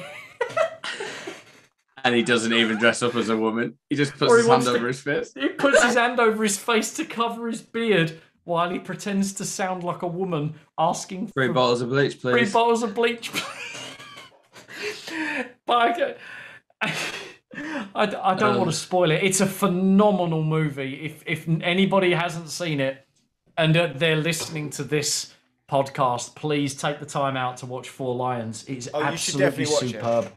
It's superb. And it's a very like, well, me, you and Will went and see it together, didn't we, Ben? It was me, you, Lee, and Will. And some people say it's insensitive, but some people like us are just like, no, it's perfect. Yeah. It's so good. You could say there's so many films about white people fucking it up, like, and obviously the people who are involved in writing it know what the fuck they're talking about. Like, it's not like, I know Chris Morris is not going to go and write. Chris Morris is definitely not going to write something racist. It's not racist. Right, exactly. It's just incompetence. It's writing about how, in any situation, however severe, there are going to be, people who are too stupid to understand what they're doing, or like too blinded by faith, which is right. Yeah. It's about blind faith. Is that film is what it's about? It's not about race or but it also religion. It's also like in saying like Morris isn't going to write something just racist, because you're kind of it makes you flip and flop between them, because you kind of like the characters, but then it allows you to sit there and feel an emotion for them, like for the fact of that you're hoping that they realize what they're doing. You know, I won't spoil it, but you kind of hope that you're rooting for them to not be who they want to be. And it's a very, very interesting perspective on feelings towards people that are set to be suicide bombers. You know, Exactly. It's a very interesting perspective because not everyone is bad that follows these particular types of religion that might seem extremist. They're just led down a wrong path, you know. And I think anyone could be led down that path. Anyone. Yeah. If you can radicalize anyone, look at America now. Like I shared you that meme the other day of people. Quickly need to pee. Yeah, Sorry, this go is on. pee time. Of people are. It's the same thing when whether you're praying to, or you're like celebrating the Quran or the American flag or a football team. You're radicalized to that thing, and I think it's just if someone can get you at that with that passion and can control your passion and push you into that direction, and to kind of snowball that passion until it becomes something that you are so passionate about you die for. You know, it's very easy. I think it's very easy to radicalize someone and turn them into a fundamentalist suicide bomber. I think it really is. Yeah. I think you could turn someone into a suicide bomber for a football team. I think you could. Yeah. Yeah, the thing is these guys go to prison for X amount of time, don't they, for like fighting for a football team, but they're not. It's almost like so historic now that they don't even go watch the football anymore. They just go for the fight. But they're part of that. It's that team building thing, like some mob mentality, isn't it? That people just really enjoy. People want to be part of something. And although there is probably many that know what they're talking about, there'll be thousands that don't. They just believe they're elders, don't they? Yeah, exactly. I'm just looking. I'm seeing if I can cut anything out of this script, but I think basically the FBI were heavily involved with people involved in that 1993 plot. They were heavily involved in it, so much so that they picked out the whole. When it became to making arrests, they were able to pick out exactly who was involved with it. Like Because him. So that for me leads to the fact that they probably could have stopped it.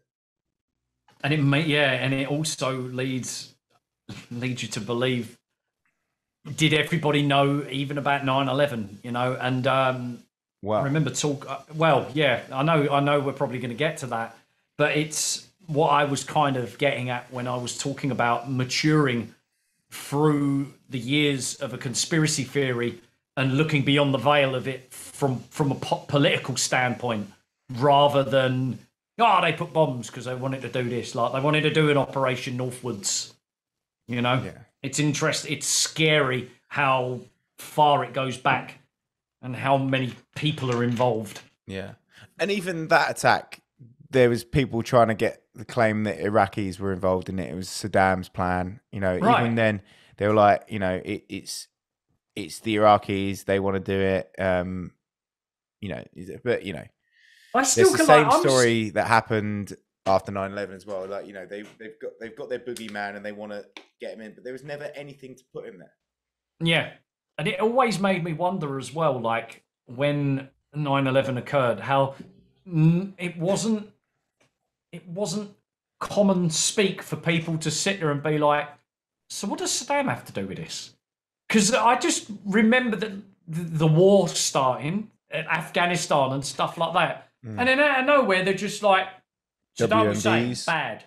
Yeah. Like, and it's just like, what? Where did he come from? So Rumsfeld and Cheney obviously had like past history with him during their time with George Bush Sr. Right. There's obviously Desert Storm and that, and Rumsfeld and Cheney were involved in that. And Yes. I think they knew how much oil was there. That's basically it. And they were like, Yeah, literally it. we could go back in there and we can get that if we just find a reason. And they needed the smoking gun, and they thought they could get it in 93, and they didn't. No. And they didn't get it. So that leads us on to, and we're skipping a big bit of stuff here, but I think we know. We've just gone over it a lot. Yeah. I think that leads us up to September 11th, and whether they knew about it or not, Yeah. you know, could it have been the smoking gun that they were looking for? Yes, It's interesting, it yes. was. And it's very interesting you saying that it wasn't, they didn't get the response, I guess, that they were hoping for to go to the Middle East for oil or a new war in 1993. And it often makes me wonder whether it was a technological problem in the sense of the communication and worldwide shock about it. I think it feel was the death toll. I think it was because it was so minuscule. Because there was only 6 people, I believe, killed in the. Do you know what it is? And I think I know we're gonna get onto the actual 9/11 in a minute, but I think what it was is that there was no branding to it. There was no visible. There was nothing visible. Like the skyline hadn't changed. There wasn't these hours of footage, you know, of like there wasn't. It was it was a shock attack where there was nothing to kind of look, here's the injury. Oh, look at it. Look what happened. Yeah, look what happened, and it's look what they did to you, America.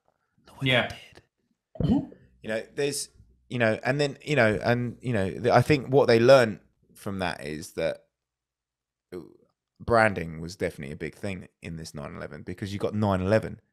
We call it 9/11. It's 11/9 in this country. If you want to get technical, it is. It's 11/9, and it's September the 11th. So a lot of I know if you listen to the conspiracy ones, which I haven't done this time, I didn't listen to a lot of the conspiracy documentaries and videos. I'm gonna watch a few tomorrow. I didn't even touch Loose Change. I didn't. I couldn't find it. Oh, I've had. I think it's the final one.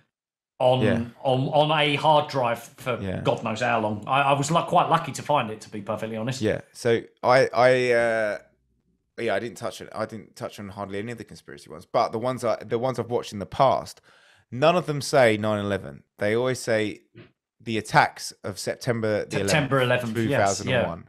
Yes, They never say 9/11 because I think they're convinced that that's a brand name, and it is a brand name. It is because funny. Yeah, it's funny you mention it though, because when I was back home, I always referred to it as September 11th. Yeah. Like when I used to lifeguard, and I talked to a lot of the younger lifeguards because I was. Come and talk to me about September the 11th, kids. I've got to open your eyes. Let me tell you, the world. Get out of that pool.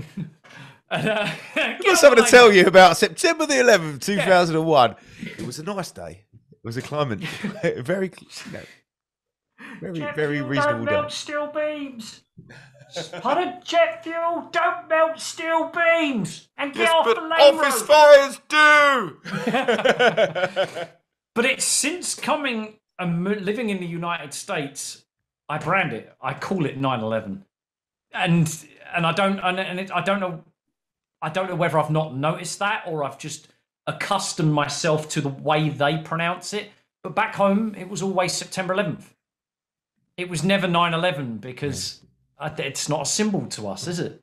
No. It's quite a interesting piece of psychological. And we'll get onto the symbol of the 11 at some point in the conspiracy episode. Oh no. Which JJ's going to love. Yeah, JJ can't wait for that one, I bet. Do you know about the 11s? The 3 11s? Yeah. The most evil number? I've got it tattooed on my finger somewhere. What, 311? Oh, no way. Yeah. Yeah. What, for that purpose? I've got 2 11s. Not because of 9/11 though. You didn't get it because of that, did you? You got it because it's I got 2 11s. Because of 9/11. Oh, 2 11s. No, I've just got 2 11s. So, not because of not because of 9/11. Because if I was going to get a tattoo for 9/11, I'd have got 9/11, not 2/11. 2 11s. We're talking about 2/11. We're talking about the second of November. Think, oh yeah, yeah. But I think. Oh yeah, because it's September, isn't it? Shit. Hey, I think you're correct though, Ben. That this is obviously more significant because the world knew about it immediately, and if the plan had gone the way they wanted it to, would it have become a significant attack? because the sound of one tower collapsing into that and then chaos ensuing, that sounds pretty. Well, I don't that think you'd sounds need. horrible. I don't think you'd need to. The September 11 wouldn't have happened because they would have done their job. And the would be war done. would still probably be going The on. I Forever guess. War would have started 6 years Earlier, later, yeah, 7 the years Forever earlier. War, I of mean, course, yeah. This guy should have been training them not to do star jumps. He should have just played a game of Jenga with them because they obviously are so incompetent. Like, you just blow up one corner and it tips it over. Don't Yeah. put it in the middle. Like, the floor underneath it. Yeah, You need to go yeah, up. because that's like taking the middle cube out of the bottom of a game of Jenga. It's not going to fall over. Like, Yeah. take the corner the cube foundations out. as well. Stop getting these guys to star jump. I think I've got That's a confused on great the star analogy. jumping thing, but because that was the Afghan army, wasn't it? Not the same guys. Well, But I mean, yeah, Yeah. the same kind of. my signal is so bad here. I'm just getting bits and bats of everything, so it's fine. I'll just That's create why- my new story after this. So, the day of September 11th, and I think we're going to go. There's some. I'm going to put some humbling facts I've put in this. Yep. Okay. But I think unless something crops up, let's not jump to too many conclusions and conspiracies. Let's honor because I think we've got to remember that 3,000 people died at this, including firefighters, first responders. You know, only 15 hijackers died, or 19 hijackers died on the day. So it is like, as much like I love laughing and joking, I feel like it would be bad for us to take the piss too much. But at the same time, I know why people tune in for nonce jokes and laughing at dead people. So Jesus. So Failed statistically, there was probably a nonce in those 3,000 people. There was There you plenty go. of. There was JJ a saved it. Fuck ton of There you go. nonsense, but probably killed. Do you So know we can what? laugh about him Actually, now and then. What's this? Wait, 1 second. Right. I've got to do some Googling. Dean, do you want to start reading that so I can, while I Google this, and I'm not going to tell you what I'm Googling? Of course. I know what yes. you're Googling. I 100% know what you're Googling. So, Statistically, how many nonces are in a group of, and then you're gonna work out how. it's superb. Statistically, out of one in how many people are pedophiles? Can't wait to see your Google search history. Okay. Just that. Right, are we ready? Yeah. September 11th, 2001. A clear, sunny, late summer day. Al Qaeda terrorists aboard free hijacked 5%. passenger. Oh God. I was trying to make that sound really like kind of sentimental, you know. I was trying with that one. But what was 150 that? of Sorry. them. 150 of the people died on 9/11 were paedophiles. That's superb content. The dedication, I love it. The So dedication there is some. to the bit. There is some But justice. we don't know which one. We didn't know which ones they were, so we can't blanket. Proven them. until So- innocent until proven guilty, but statistics don't lie.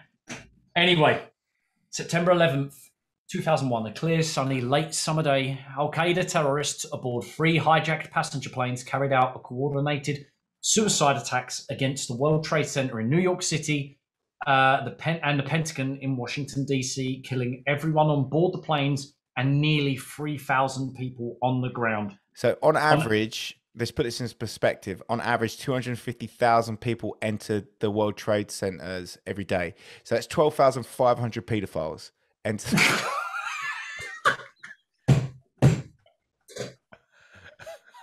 And only 150 of them died. Oh my god, this went west. Yeah.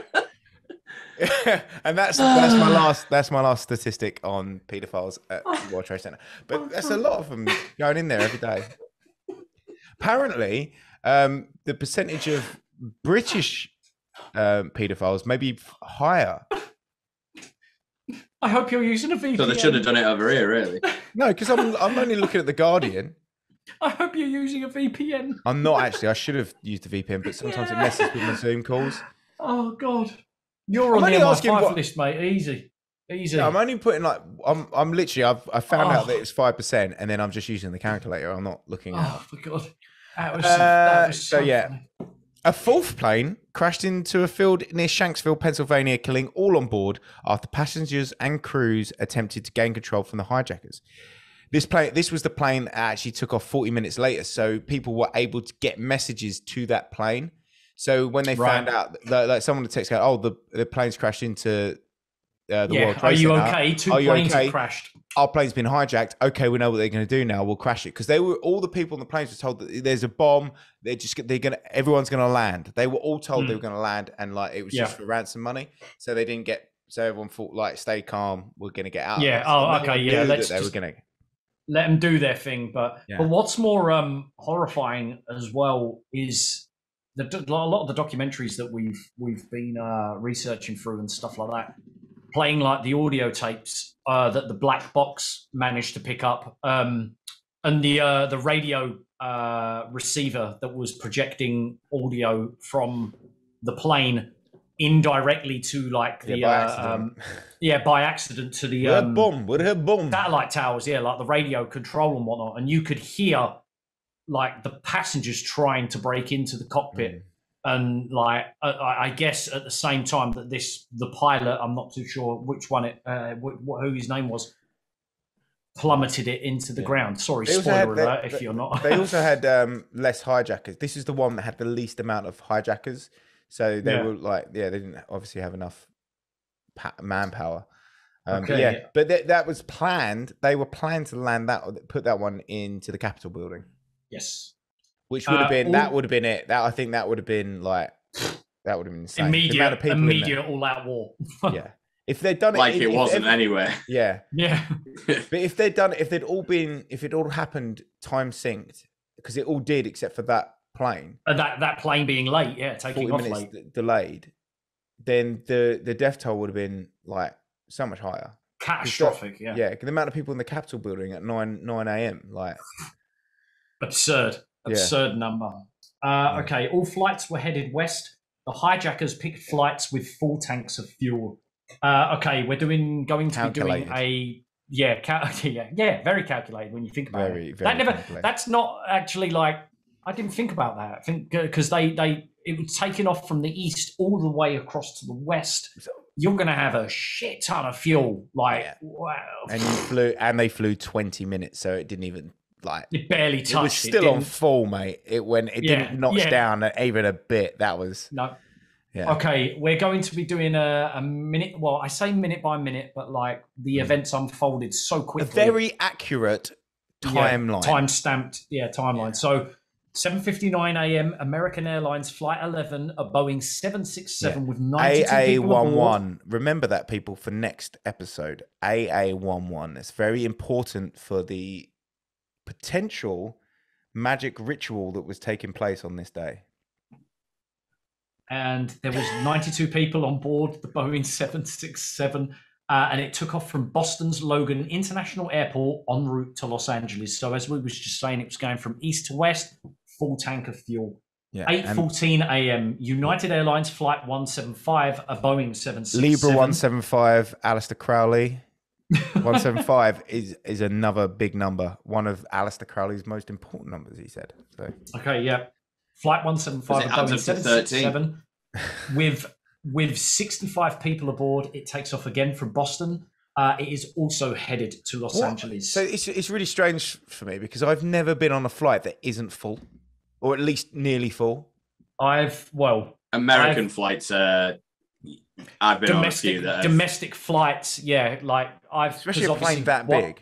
What I did with the auto shows, there were some times I was on a Boeing 747 or something like that, and there would only be 30 people on board. Our connection from Philly to LA was about 12 people. It's it isn't uncommon because I remember when we was researching this as well, a lot of people saying like, oddly, there wasn't many people on board these planes. And it's like, well, from my history of traveling domestically across the States while living here, that's for someone to even bring that up as a conspiracy shows that they haven't flown domestically. Yeah. In the United States. Well, that's good because I didn't know that. I didn't that wasn't yeah. So 8:19 a.m. flight attendants aboard Flight 11 alert ground personnel that the plane has been hijacked. American Airlines notifies the FBI. That is mere. They're probably 20 minutes. still climbing. Yeah, Probably well, still they climbing. never. I think that's what all. If you listen to the radio tower kind of thing, it's like, why keep climbing? Why have you stopped climbing? Like, almost, Right. like- Yes. but the call, the Flight 11 call has been recorded. It's on one of the. I think it's on Turning Point or inside the president's war room. Yeah. And all she could get through to was the help desk. So it was literally the help desk at the airport when on the phone, like back in the day before the internet, when you had to talk to someone. Yeah. You got through to them, and then they obviously notified the FBI. She's like, "We've been hijacked," and then it cuts off abruptly as well. It's pretty. You know what happened? Yeah, someone obviously cut the line. Yeah. Or a So 8:20 a.m. American Airlines Flight 77 takes off from Dulles International Airport outside of Washington, D.C. The Boeing 757 is headed to Los Angeles with 64 people on board. At 8:24, hijacker Mohammed Atta makes the first 2 accidental transmissions from Flight 11 to ground control, apparently in an attempt to communicate with the plane's cabin. We have bomb. We have bomb. Stay calm. We're going to land. Is what he says. And He doesn't land. No, yeah, Spoiler. But even the way, like, hearing his communication on that documentary, what was it called? The one beginning with T, Turning Point. Excuse me. Yeah, you listen to him on the production of the documentary is phenomenal, and listening back to the audio piece from him, like that must have been horrifying to hear. Like that voice and tone, just sitting there saying, "Nobody move. The plane is ours. Sit down. Do not do anything. Don't put the plane and yourself in danger." Yeah. Like I just listening to that back was horrible. Yeah, I wish there's another documentary I wanted to watch, which I'll probably watch tomorrow before we do the second episode, which is more of a deep dive into conspiracy. It's called 102 Minutes, which is a lot of found footage. Yes. I wish I watched that before this, but I haven't. But I will watch it tomorrow. It's on the list for. And so I think we probably should talk about the pilots and how and their training, because that's a big thing that kind of happened. That these guys have been in the US for about a year and they've been learning to fly planes. But In Florida.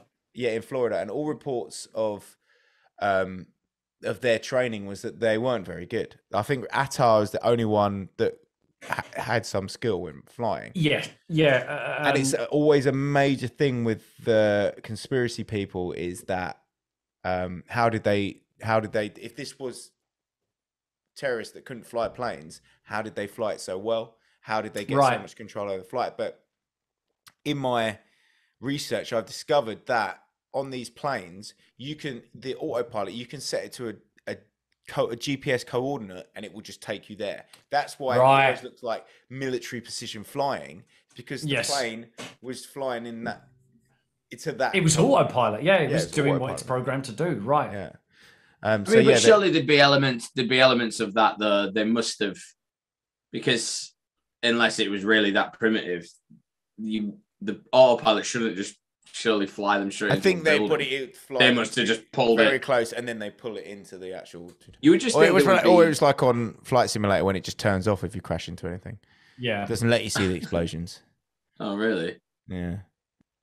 All playing that then. No one survived. But as don't play it. Have you got some more bits on? It was just I think overall the flight training was not successful. They weren't very good at it. And it's widely reported. It's in a couple of documentaries as well that the instructors themselves, who were the teachers of these Arab men, they were saying that like it's not like they had any interest even in listening. No. It's like they were asking about. What was it they were asking about? Yeah, he said, "Don't worry, I don't need to know how to land." Yeah, or something like that. Like one of them was asking about the security of some government location near them, or something like that. They were saying there's a lot of them asking about security at the airports and things like that. And and a couple of them lived in an apartment in Florida, and one of the neighbors was saying, one of the neighbors had said that one of them was like a coke addict and was Some- always in a strip club or something Yeah, they like were that. they were always in strip clubs. They would always go to Vegas. They weren't. I don't think they were doing coke. I think there was a stripper that claimed that she was shagging one of the things, Ah, and okay. when it came out, is that he was like some 6'4", 6'2" guy, and none of them were over 6 foot. And then she finally found a picture of him, it was just some Asian guy. It was some Middle Eastern guy. It was some it was Arabic dude. Just some Arabic dude. It had nothing to. Well, obviously for Amazing. her, it's a Put the story, crack isn't pipe it? down, Gil. It's for, Yeah, but exactly, For yeah. her, it's like, how am I connected to this? How can I be connected to it? It's an emotional response that like humans want to feel like they're part of it, don't they? Right, I feel right. like a lot of those were stories, though. Like, even though it is documented in those documentaries about them, the way that they acted in these flight schools, Yeah. it's like that guy's teaching people how to fly a plane, Yeah, he doesn't wanna probably be using like, a flight "I don't-" simulator. And also, Every he doesn't day. want to be the guy who trained them, does he? He doesn't want to be the guy that went, yeah, they were brilliant students. I trained them to the best of my capabilities, Yeah, and yeah. I created some monsters. He doesn't Yeah. want to I be that guy, don't. does he? I But also the one wouldn't. did- I also wouldn't want to be the guy who let that guy go. Yeah, I'm not interested in landing the plane, mate. I just want to fly it around. Like, surely he must have gone. Thing is, mate, you do have to land the plane. Like, that's part of flying in general. You can't just parachute out and let it glide down. I wouldn't admit to that. I'd be like, yeah, the guy was just really cool, Yeah. real cool guy. And Yeah. am I right in? I'm pretty sure I got this where in my research and stuff that 9 days before the event is when all of the party of hijackers were put on the FBI's wanted list. 19 days. 19 days. I apologize. So Obviously, this is before the future, so it wouldn't have been as easy as it is now. If you track get put on the them. thing, you're up. You're on that list. If you're on that list, it's instant. It's everywhere. Everyone's like, all the systems are updated to show it. Also, another thing that I wanted to say about the flight thing, but now I can't remember it because that question came up, so I'll wait. Mm-hmm. But I'm just going to put a pin in it because I know there's something I need to say about that. Okay. Well, anyway, at 8:40 a.m., air traffic controllers at the Federal Aviation Administration alert North American Aerospace Defense Command (NORAD), Northeast Air Defense Sector about the suspected hijacking of Flight 11. In response, Needs scrambles 2 fighter planes located at Cape Cod's Otis Air National Guard Base to locate and tail Flight 11. They are not yet in the air when Flight 11 crashed into the Northern Tower. They were still on the runway. Yeah, and Cape Cod's are fucking miles away. I mean, it's Yeah. the whole of England away from New York. Really. 8:41 a.m. United Airlines 93, a Boeing 757 with 44 people aboard, takes off from Newark International Airport en route to San Francisco. It had been scheduled to depart at 8 a.m. around the time of the other hijacked flights. Yeah, so that's No. the reason that one got grounded, because they all found out about it and they were able to. They realized what was going to happen. They weren't going to get landed safely, and it wasn't a ransom thing. They were going to get crashed into the Capitol Yeah, building. it So- was. They were at most likely all odds were going to die along with the hijackers. I've remembered what I was going to say, and I'm going to say it now, but it's definitely leads into. It's one of the main points for the next episode. Is that on that plane, on that flight course, was an FBI undercover agent was on that flight course, but he didn't know, because they were these guys were under surveillance from the CIA. Oh, He right, didn't yeah. know that they were under surveillance, so he didn't even think like. Because the to do a thing. CIA and the FBI They didn't hate talk- sharing information. Yes, even to this day. So obviously that, and one of the main parts of or the next episode, if we don't get onto it today, because we're only an hour and a bit in, so we might actually get to it because we're nearly through this. But one of the main points is that this was a completely avoidable. Situation. Yeah. Yeah. There was enough red flags for these people Yeah. to be to not do what they did. Yeah. Okay, 8:46 a.m. Mohammed Atta and the other hijackers are aboard American Airlines Flight 11 crashed the plane into the floors 93 to 99 of the North Tower of the World Trade Center, killing everyone on board and hundreds inside the building. Have you noticed that the way the planes go in is across, like diagonally, taking out a fuck ton of floors? Like, Yeah. if they got in straight, I think it would have taken out 2 floors. They've Or got something, in, yeah. Yeah, so At they an went in angle. angle, yeah. Which And is, you could see, the first one, like that's a shit ton of floors. yeah, Like using the wings as well. it's like it's crazy. It's really dark, but it's like Yeah. And good it hit- observation if that's it what hit you were at going for. 500 miles an hour. It hit the World Trade. That's why it goes through like butter.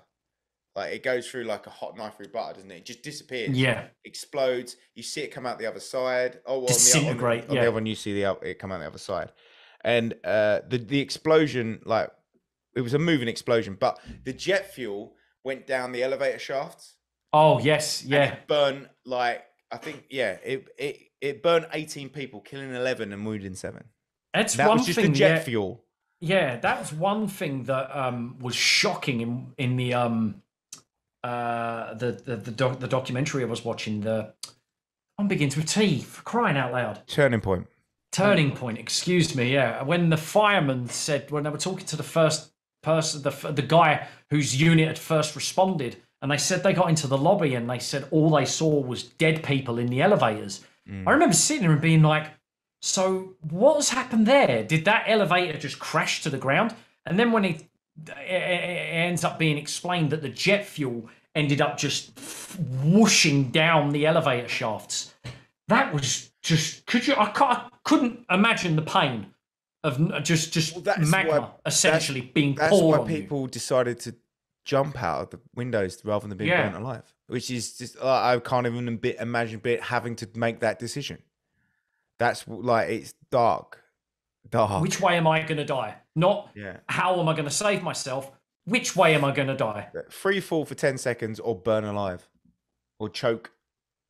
Yeah, or choke. It's I'd have just- definitely jumped. I think. I would have jumped. I think I would have gone. That's fucking hot. Out I go. Yeah, insanity. It would have been a moment of madness with like reality just imploding in on you, I mean, experiencing people, something. people that jumping you- out with like no shirts on and everything just because Yeah. they're like either Fuck. burnt off or they're used to cover their mouths or hanging on the outside of the window for.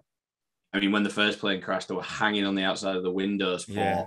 like a long time. Yeah, because I the feel- first tower was And the that can't second be to fall. Cool. 102 Yeah. minutes. It was 102 minutes, I think. and it speaks volumes for me how I have realised how matured I have become toward this conspiracy and this event. Whereas in the past, I practically glossed over a lot of the horror and a lot of the inhumane, the humanity basically going on. Whereas I was like, oh, explosions, oh, this and oh, that.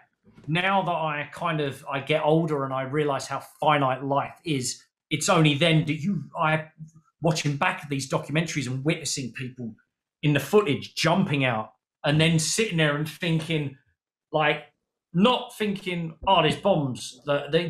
Controlled demolition has caused these people to do this. It's I'm looking at it from such a human perspective and being like, that guy had to choose to die and which Either way way, to do it yeah. and what would be the most painless. And I sat there and just looked at my wife and I was just like, just thinking what those people could have, even a percentage have been thinking. Yeah. Like, Not the and it's- 5% that are child molesters, obviously. They're probably just thinking about little boys' arseholes. Fucking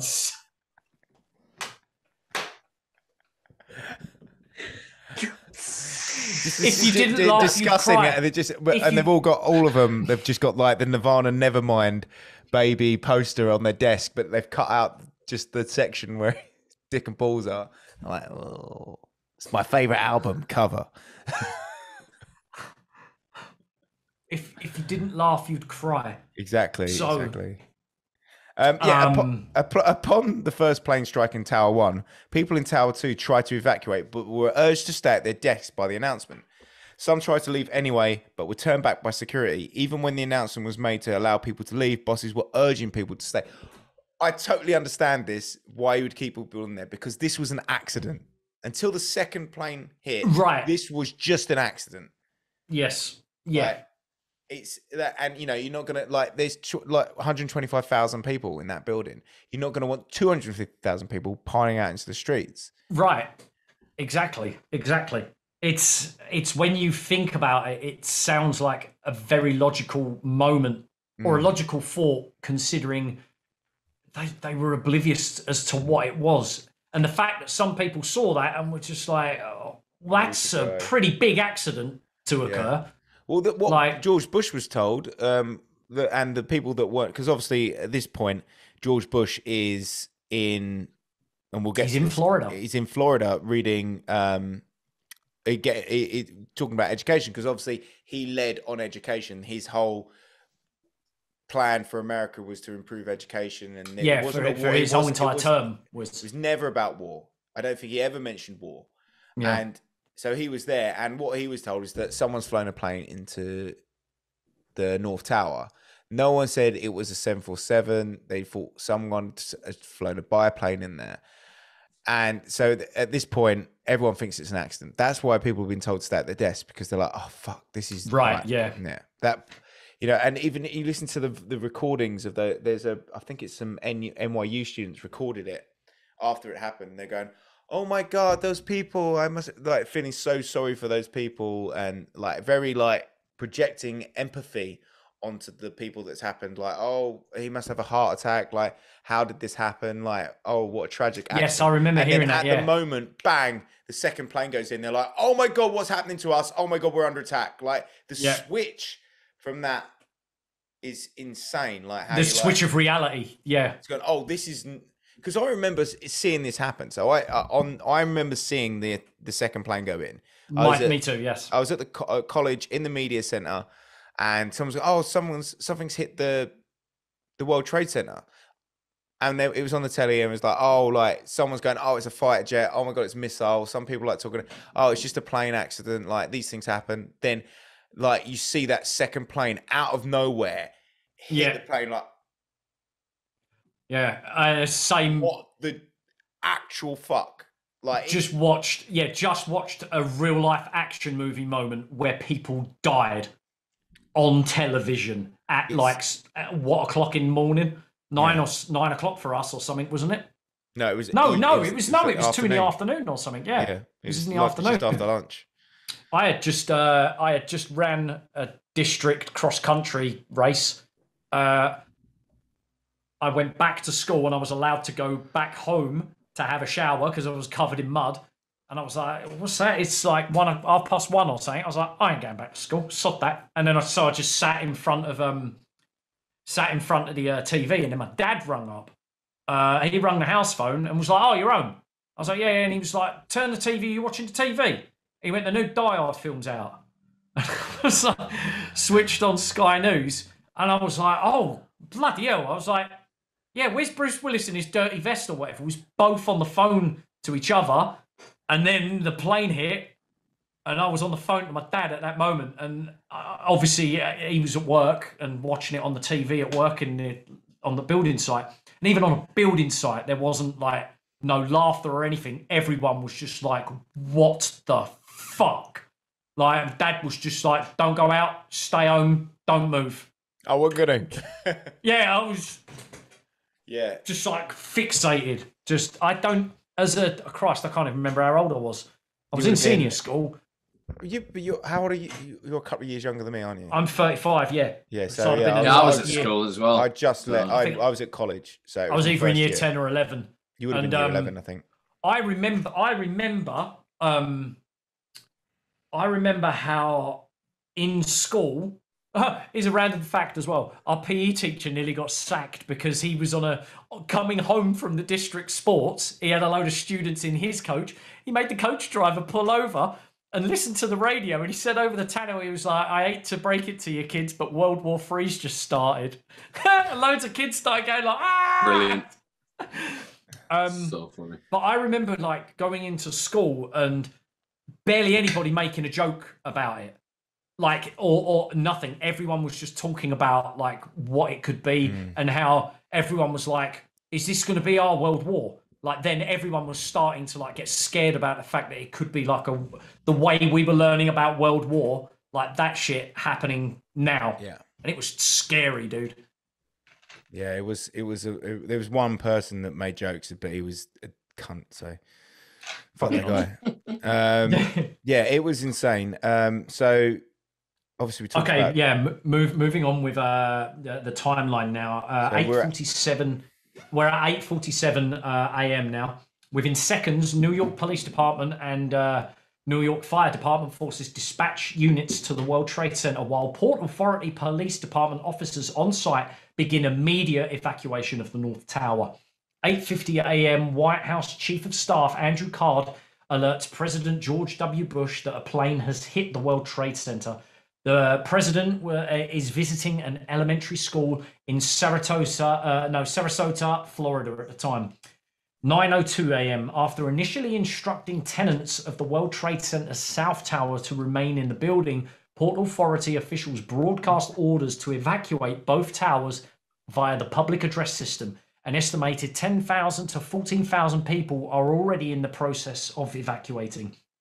Then at 9:03 a.m., hijackers crash United Airlines Flight 175 into floors 75 and 85 of the World Trade Center's South Tower, killing everybody on board and hundreds inside the building. During the destruction, a guide dog named Roselle led by her blind owner down 78 flights of stairs and to the home of a friend. Bloody hell, what? That was a statistic thrown in the middle of the timeline. Bit of light-hearted statistics there, just to kind of, it's getting a bit dark. Dogs are still awesome, even in situations like that. So, okay. As long as there's someone else's dog. Yes, not a nonsense dog. Yeah. 9:08 a.m., the FAA bans all takeoffs of flights going to New York City or through the airspace around the city. 9:21 a.m., the Port Authority closes all bridges and tunnels in New York City area. 9:24 a.m., the FAA notified needs of the suspected hijacking of Flight 77 after some passengers and crew aboard are able to alert family members on the ground. It sounds like a complete mess of communication on this day. It was a complete mess because obviously during all this, Dick Cheney has authorized a fuck ton of war games and test flights and all these kind of things that he'd lobbied the president for to be in charge specifically of war games, like the test runs and all that. He run that from a war room in Building 7. In Building 7. Oh, funny that. The person that's known about all of this with the CIA and all of these Middle Eastern fundamentalist groups, and the fact that he's known about it through different terms of different presidents, and on this day he decides to take control of something that is supposed to protect the country. And you know how people go on about how could it be a conspiracy? There have to be so many people involved with it to make it happen, and how many could that many people keep a secret about it?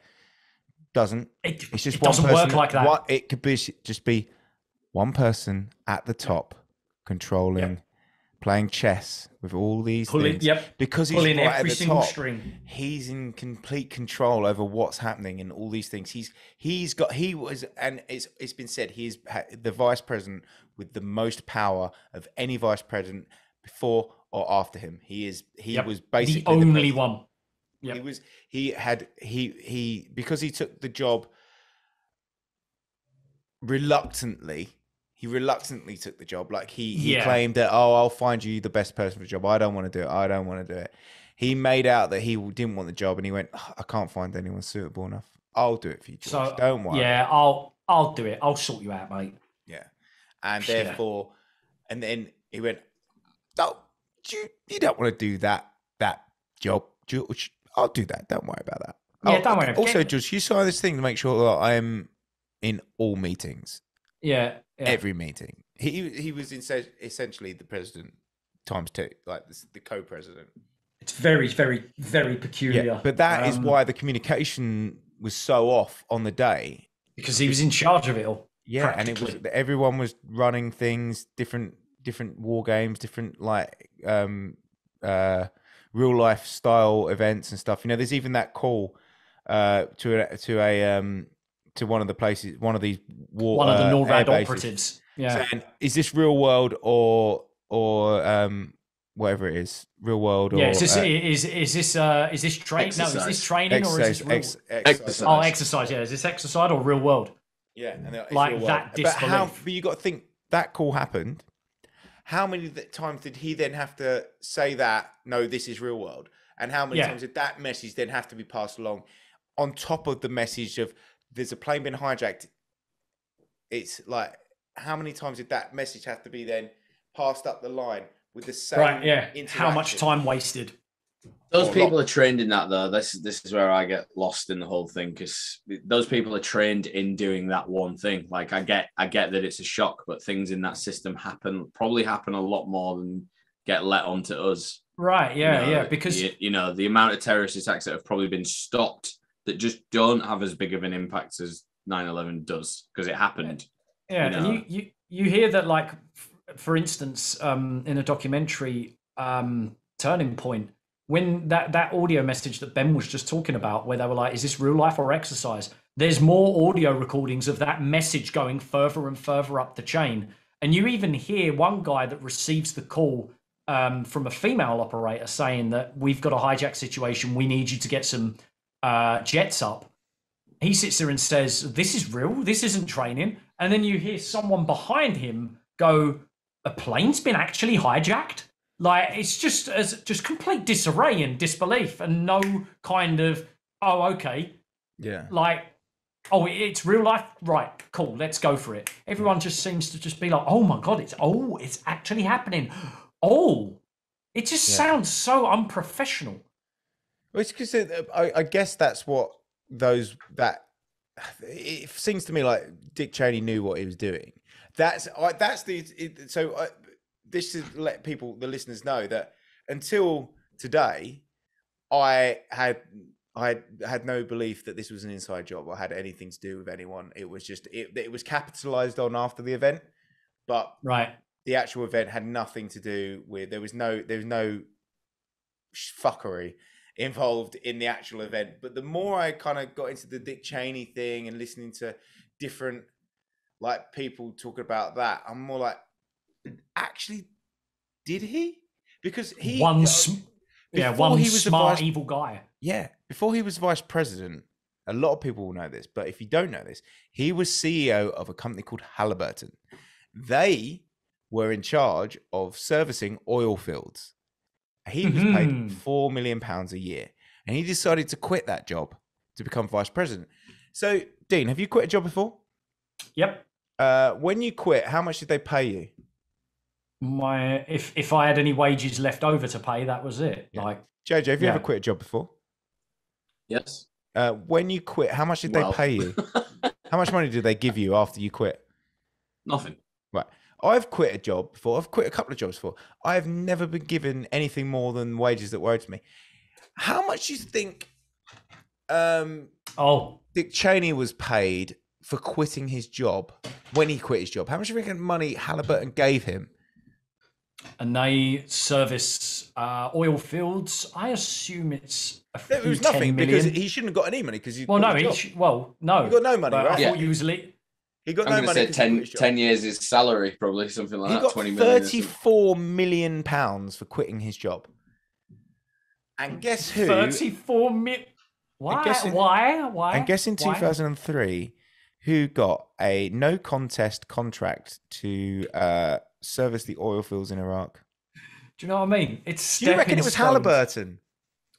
I believe it was. And it was £1 billion contract. That's not a bad return. Do you know what I mean? That's the smoking gun of it all. Like, oh, what's that? Who are the contractors that do it? Oh, they're mine. Oh, God. What a I used to work there. coincidence.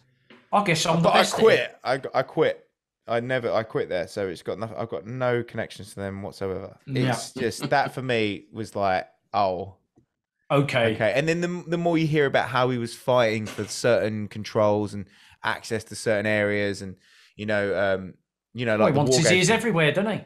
Yeah, well, Ears and because eyes if everywhere. he's in, he can control policy, and from every angle before George Bush even hears about it. So I Yeah. genuinely think George Bush has no Practically a blame, patsy. and no blame for it. Yeah, But he obviously practically a he was- patsy. yeah, because they don't talk. They never talk to each other after the first term.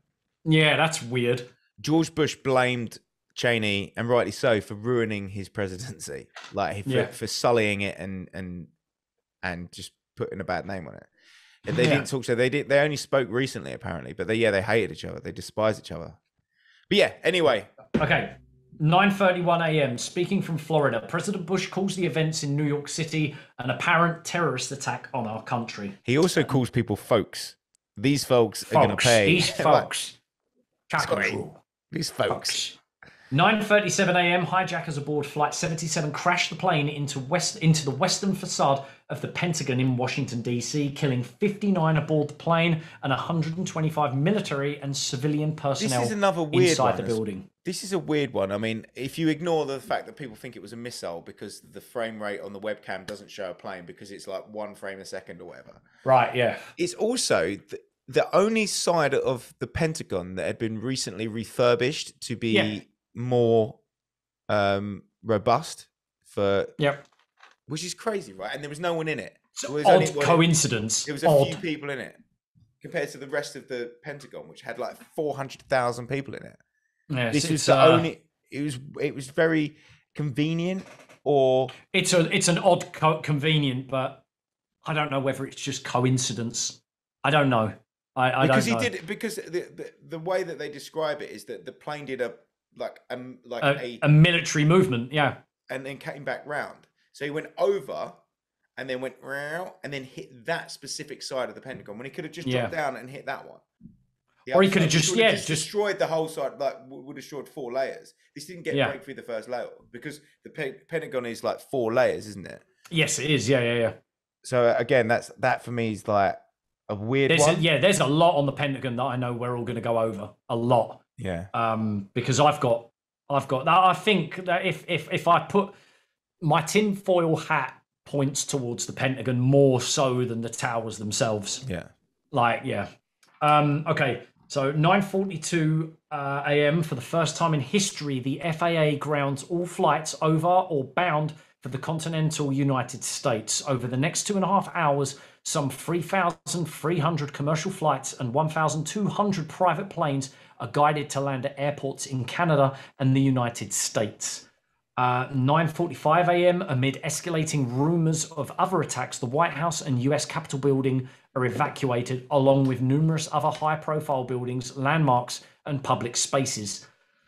9:59 a.m. The South Tower of the World Trade Center collapses.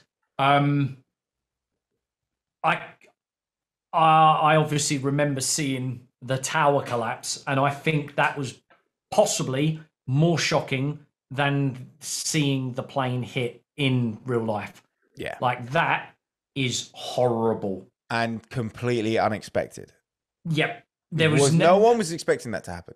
No, and in the way that it did, I think I remember watching it and just at first I didn't believe what I saw. Like, what I know people say, "Oh, I didn't believe what I saw," but I generally was just like, "What is this?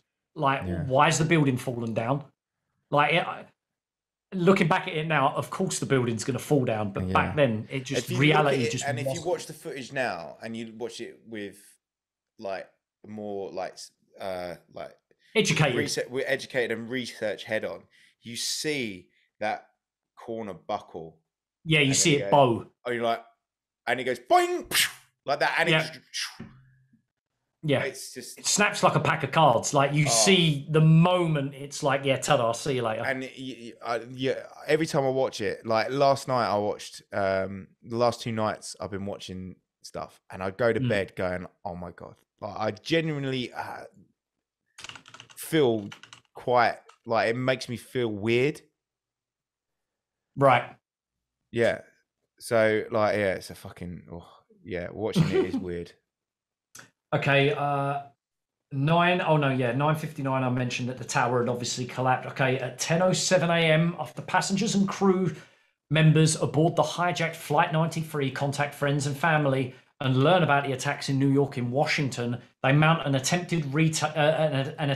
to retake the plane. In response, hijackers deliberately crashed the plane into a field in Somerset County, Pennsylvania, killing all 40 passengers and the crew aboard. The target of Flight 93 isn't known for sure, but was believed to be on the way to attack either the White House or the US Capitol. I think after interrogation and stuff, it was believed to be the Capitol building. Yes, I think that image is another crazy one because you see the outline of the plane, didn't you, in the mud, just a burn, like a char of a plane. It's. I remember seeing one angle of the impact, and you could actually you could see how far the gouge into the earth had gone. And no wonder they barely found anything. Do you know what I mean? Yeah. Like, I can't begin to imagine what. Do you know what I haven't found? You know, it's so far in research. Obviously, I've not touched on the conspiracy stuff that much yet, but that's going to be tomorrow, which is going to be painful and very because he's going to have to watch some crazy shit. Remember, they were saying, "Oh, we found a passport. We found a passport." Well, I've not seen that since. They've not mentioned that, so I'm not sure if I made that up in my head or not. I don't know. I remember hearing that. Yeah, I don't know. On any of the new documentaries, they've not mentioned those passports. They're not going to mention anything on the documentaries, though, are they? Because that's a conspiracy. That's the, they don't even. The thing is with the new documentaries, they don't even hide the fact that what they were really doing. Like they're kind of like, oh, that's a consequence. 2 terrorists flew into the buildings, and it's like, but this is why, and this is why we went up and did it afterwards. Yeah, they don't go, it was unprovoked. At no point do they say it was an unprovoked attack, which is which they had been for 20 years. Oh, we knew nothing about it. And that's Think you did. That's a bad intelligence. Very bad intelligence. Yeah. So obviously the next thing that happens is that the North Tower, the first tower to hit, collapses. 102 minutes after being struck by Flight 11, the collapse of the second tower only took about 10 seconds. That's madness, I think isn't that's because it was hit higher, right?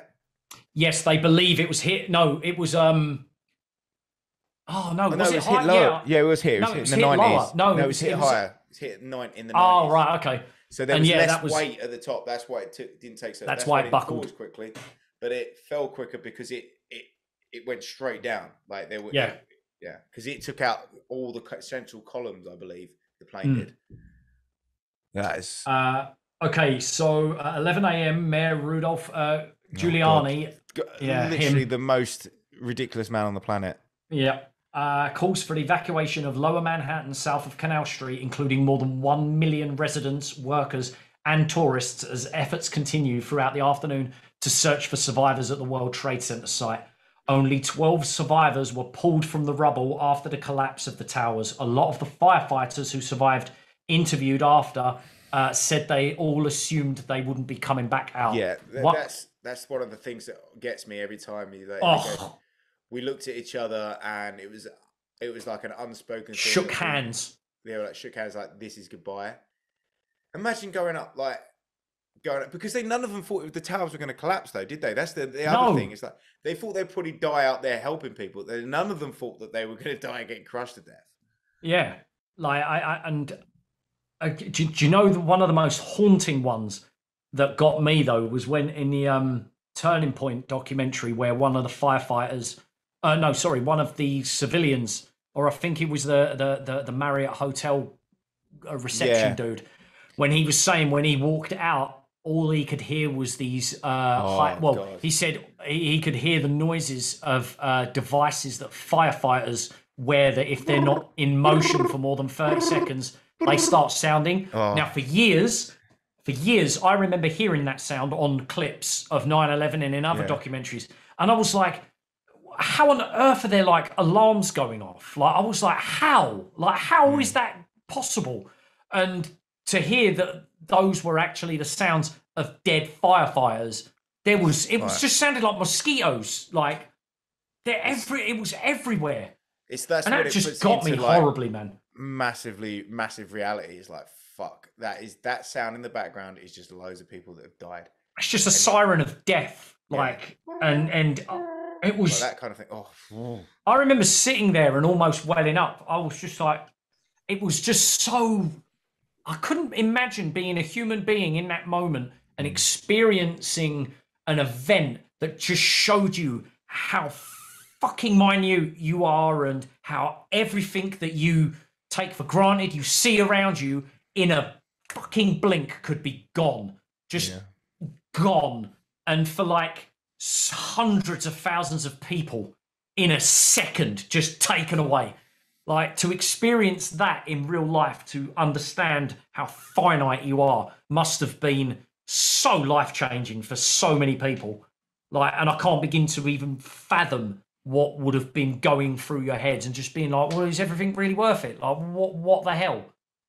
yeah, it's It's crazy. just horrifying, man. Um, Absolutely horrifying. just a little tip back that I've remembered. The War Games thing that was run by Dick Cheney was called Vigilant Guardian. And that's the thing. That's what was happening. Vigilant Guardian was one of the ones that was happening on 9/11. One of them. One of his devised operations. It's called Vigilant Guardian. Vigilant Guardian. We'll touch on that. We'll get into more of that tomorrow. Just what I remember. 1 p.m. at Barksdale Air Force Base in Louisiana, President Bush announces that the U.S. military forces are on high alert worldwide. This is during all of this. President Bush is flown from Florida to Barksdale to Louisiana to somewhere. Then he flies to Nebraska. Yeah, to Nebraska, and then back to Washington because they're trying. Obviously, it's either they're trying to keep him safe because there claims that Air Force One was next, Right. or Dick Cheney's like, don't let him come back to it. I'm in charge. Yeah, because he was at the White House in the bunker running shit. Yep. And yeah, he's jumping around and dotting around. Yeah, it's so many red flags, man. There's that moment when George Bush is told that it's fucked. Like you genuinely see that he has nothing to do with this, and he is like, fuck. How do I? He said in that inside the president's war room, because I've got to show calm. I've got to be calm, and if I get up now and just walk off while their kids are reading, people will be panicked. I've got to sit here and listen to the book, get up and leave, and then deal with it. And it's like his eyes, you see his face change, and he's just thinking that face of someone thinking like, "What the fuck do I do?" Every million things at once, just. Yeah, I did. Have either of you watched Inside the President's War Room? No, not yet. Watch it because I know he was part of that regime, but like, genuinely think that George Bush wasn't a bad guy. I don't think he was a bad guy. But Dick Cheney is the most evil man. He's the Penguin. He is the Batman's. He is the Penguin. He is the non-likable Danny DeVito. Oh, he's the worst, man. Okay. 2:51 p.m. The U.S. Navy dispatches missile destroyers to New York and Washington, D.C. At 5:20 p.m., the 47-story 7th World Trade Center collapses after burning for hours. The building had been evacuated in the morning, and there were no casualties, though the collapse forces rescue workers to flee for their lives. It is the last of the Twin Towers to fall. That we're going to probably touch on that a lot because there's a lot going on. A lot of important shit in that building. Yeah, including the proof that Queen Elizabeth is illegitimate to the throne. And apparently it was going to come out on September the 12th. And the real rightful king of England would be crowned. Oh, that is my favourite guy. one. King John. Yeah, that's my favourite one. I won't talk about that tomorrow now. I've said it. 6:58 p.m. President Bush returns to the White House after stops at military bases in Louisiana and Nebraska. 8:30 p.m., President Bush addresses the nation, calling the attacks evil, despicable acts of terror, and declaring that America, its friends and allies, would stand together to win the war against terrorism. Or, of course, potentially the whole thing was a hologram. That bit. Yeah, that's mine. That's my bit. So that is the events of 9/11, and with sprinkles of conspiracy for you, sprinkles of seeds of doubt and information. And before we, do you want to read those? Yeah, I was gonna go into. So the 9/11 attacks. So like I said at the beginning, before we started this timeline, like it was an actual thing, and people actually died and gave their lives for this.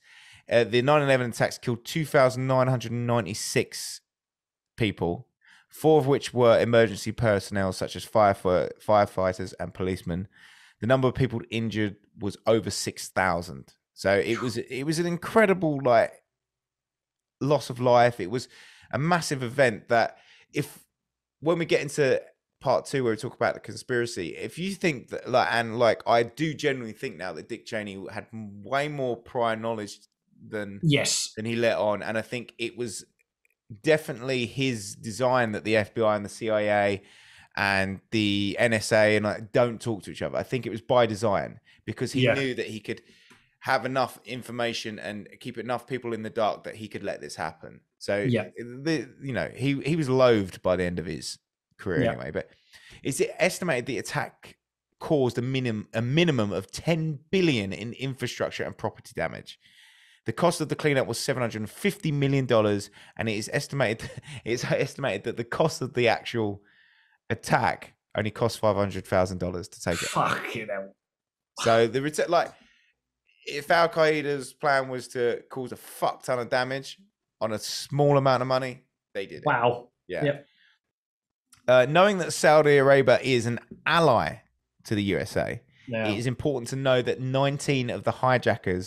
most of the 19 hijackers were from Saudi Arabia.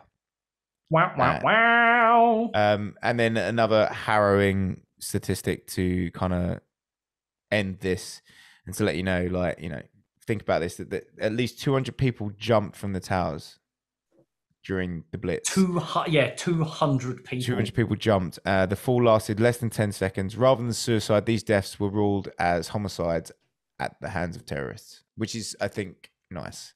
Because actually, in America, it would not surprise me if they were classed as suicides and no one got their health insurance. Yeah. Yeah, I think that for me is probably the most human thing I've read about America in a while. Yeah. That they're willing to do that. But yeah, that was the history and the day of 9/11. Of 9/11. I hope that a fair amount of people have probably been surprised with the fact that the conspiracy goes further than just holographic buildings and, I don't know, weird Aleister Crowley religious based deity worshipping. Yeah. We'll get to that, I imagine. And for all those statistical people out there, only 0.95% of less than one of the hijackers was a paedophile. Less than one. One had to think about it once. Yeah. One searched something but didn't act on his impulses. So it puts it all in perspective, doesn't it, really? Oh, man. But thanks for watching. Yeah, I hope you enjoyed it. JJ, did you enjoy that history lesson? Yeah. No, that was. What would before we end, because we're going to end now, because we're going to go into the conspiracy tomorrow. What were your views on 9/11, and the attack on the Twin Towers before today? I mean, the thing is with anything like this is that it is like what you said earlier on about how could so many people not know if there was something else going on. And even the Dick Cheney thing just immediately was just like, it was all about money. There's so many concepts and they all seem to boil down to money. And again, we'll talk about them tomorrow because there is so many of them and they're all monetary based. None of them are. I mean, again, a lot of those people. One of a lot them's people magic. died. Yeah, I mean, a lot of people died, but when you actually look at how many people could have potentially died, it almost feels like it could have been a quite well executed attack Right. from the American end. Yeah. You know what I mean? And then Like, the other way could have of looking at it- potentially 250,000 people died, but Yeah. just over 2,000 people died. Yeah. In the towers themselves, not Yeah. from the fallout from it all. You know, Yeah. kind of. When we look at the statistics of the aftermath tomorrow, Mm. I think a lot more people will be like, "Yeah, this makes a lot more sense." But Yeah. But you got, I mean, I don't believe in eye for an eye and tit for tat and all that, but you got to think how many innocent people have the Americans killed? Yeah. God Like- knows. Don't even want to count. It's just Yeah. like, it's like to them, it's collateral to the financial and the financial Exactly. cartel. But you Right. know, it shows like how you can. It's propaganda, is what it is, isn't it? It's like, look, they killed innocent Americans. Like, we should go and fuck them up. It's like, yeah, but the way they see it is, you've killed tens of thousands of innocents, and they've come to fuck you up. And Yeah, which, well, is it- again, I don't agree with it, and that's not my view on it. No. I was like, just like, It's- she was on the other foot. You got, It's like that saying, a million's a statistics, one's a tragedy. yeah. Yeah. Exactly. Well, Ugh. ladies and gentlemen, that ends episode 1 of 9/11 by Not Another Conspiracy Podcast. Hey. Make sure that you're in the Discord. You're on the Instagram that none of us can remember the password for. We've got Twitter. I've got the password for the Twitter. But the Discord's It's the where same it's at. password There's for a all of them. Telegram. There's a Telegram now. Don't tell people that. Well, yeah, but They we got don't no even know the one password. So I I mean, think I know it. I think I know it now. Now you Don't said tell them that. I'm not going to Don't tell them I that know one it. because they're all the same. Remember, I'm pretty sure you could probably still use the code NAC at checkout for OG socks, right? Yes, So yes. Hey, I haven't got mine on today. Nice. But I'm not Got wearing them socks. on. I'm not even wearing And any pants. if you so- want to record a podcast or do some filming or photography, you can use the code NAC at hellfirestudio.co.uk. Oh no, that's wrong. hellfirestudio.uk. And you could be like Not Another Conspiracy Podcast or Cryptid Ramblers or Then and Now podcast, all the other podcasts that happen here, you know. So don't forget NAC. It's the same for everything. But thank you very much for listening, and we'll Thank see you. in part 2. Bye-bye. What happens when it comes to it? In the thing. Oh, maybe they did. So in the back, now this is Light brown jacket. Cool story.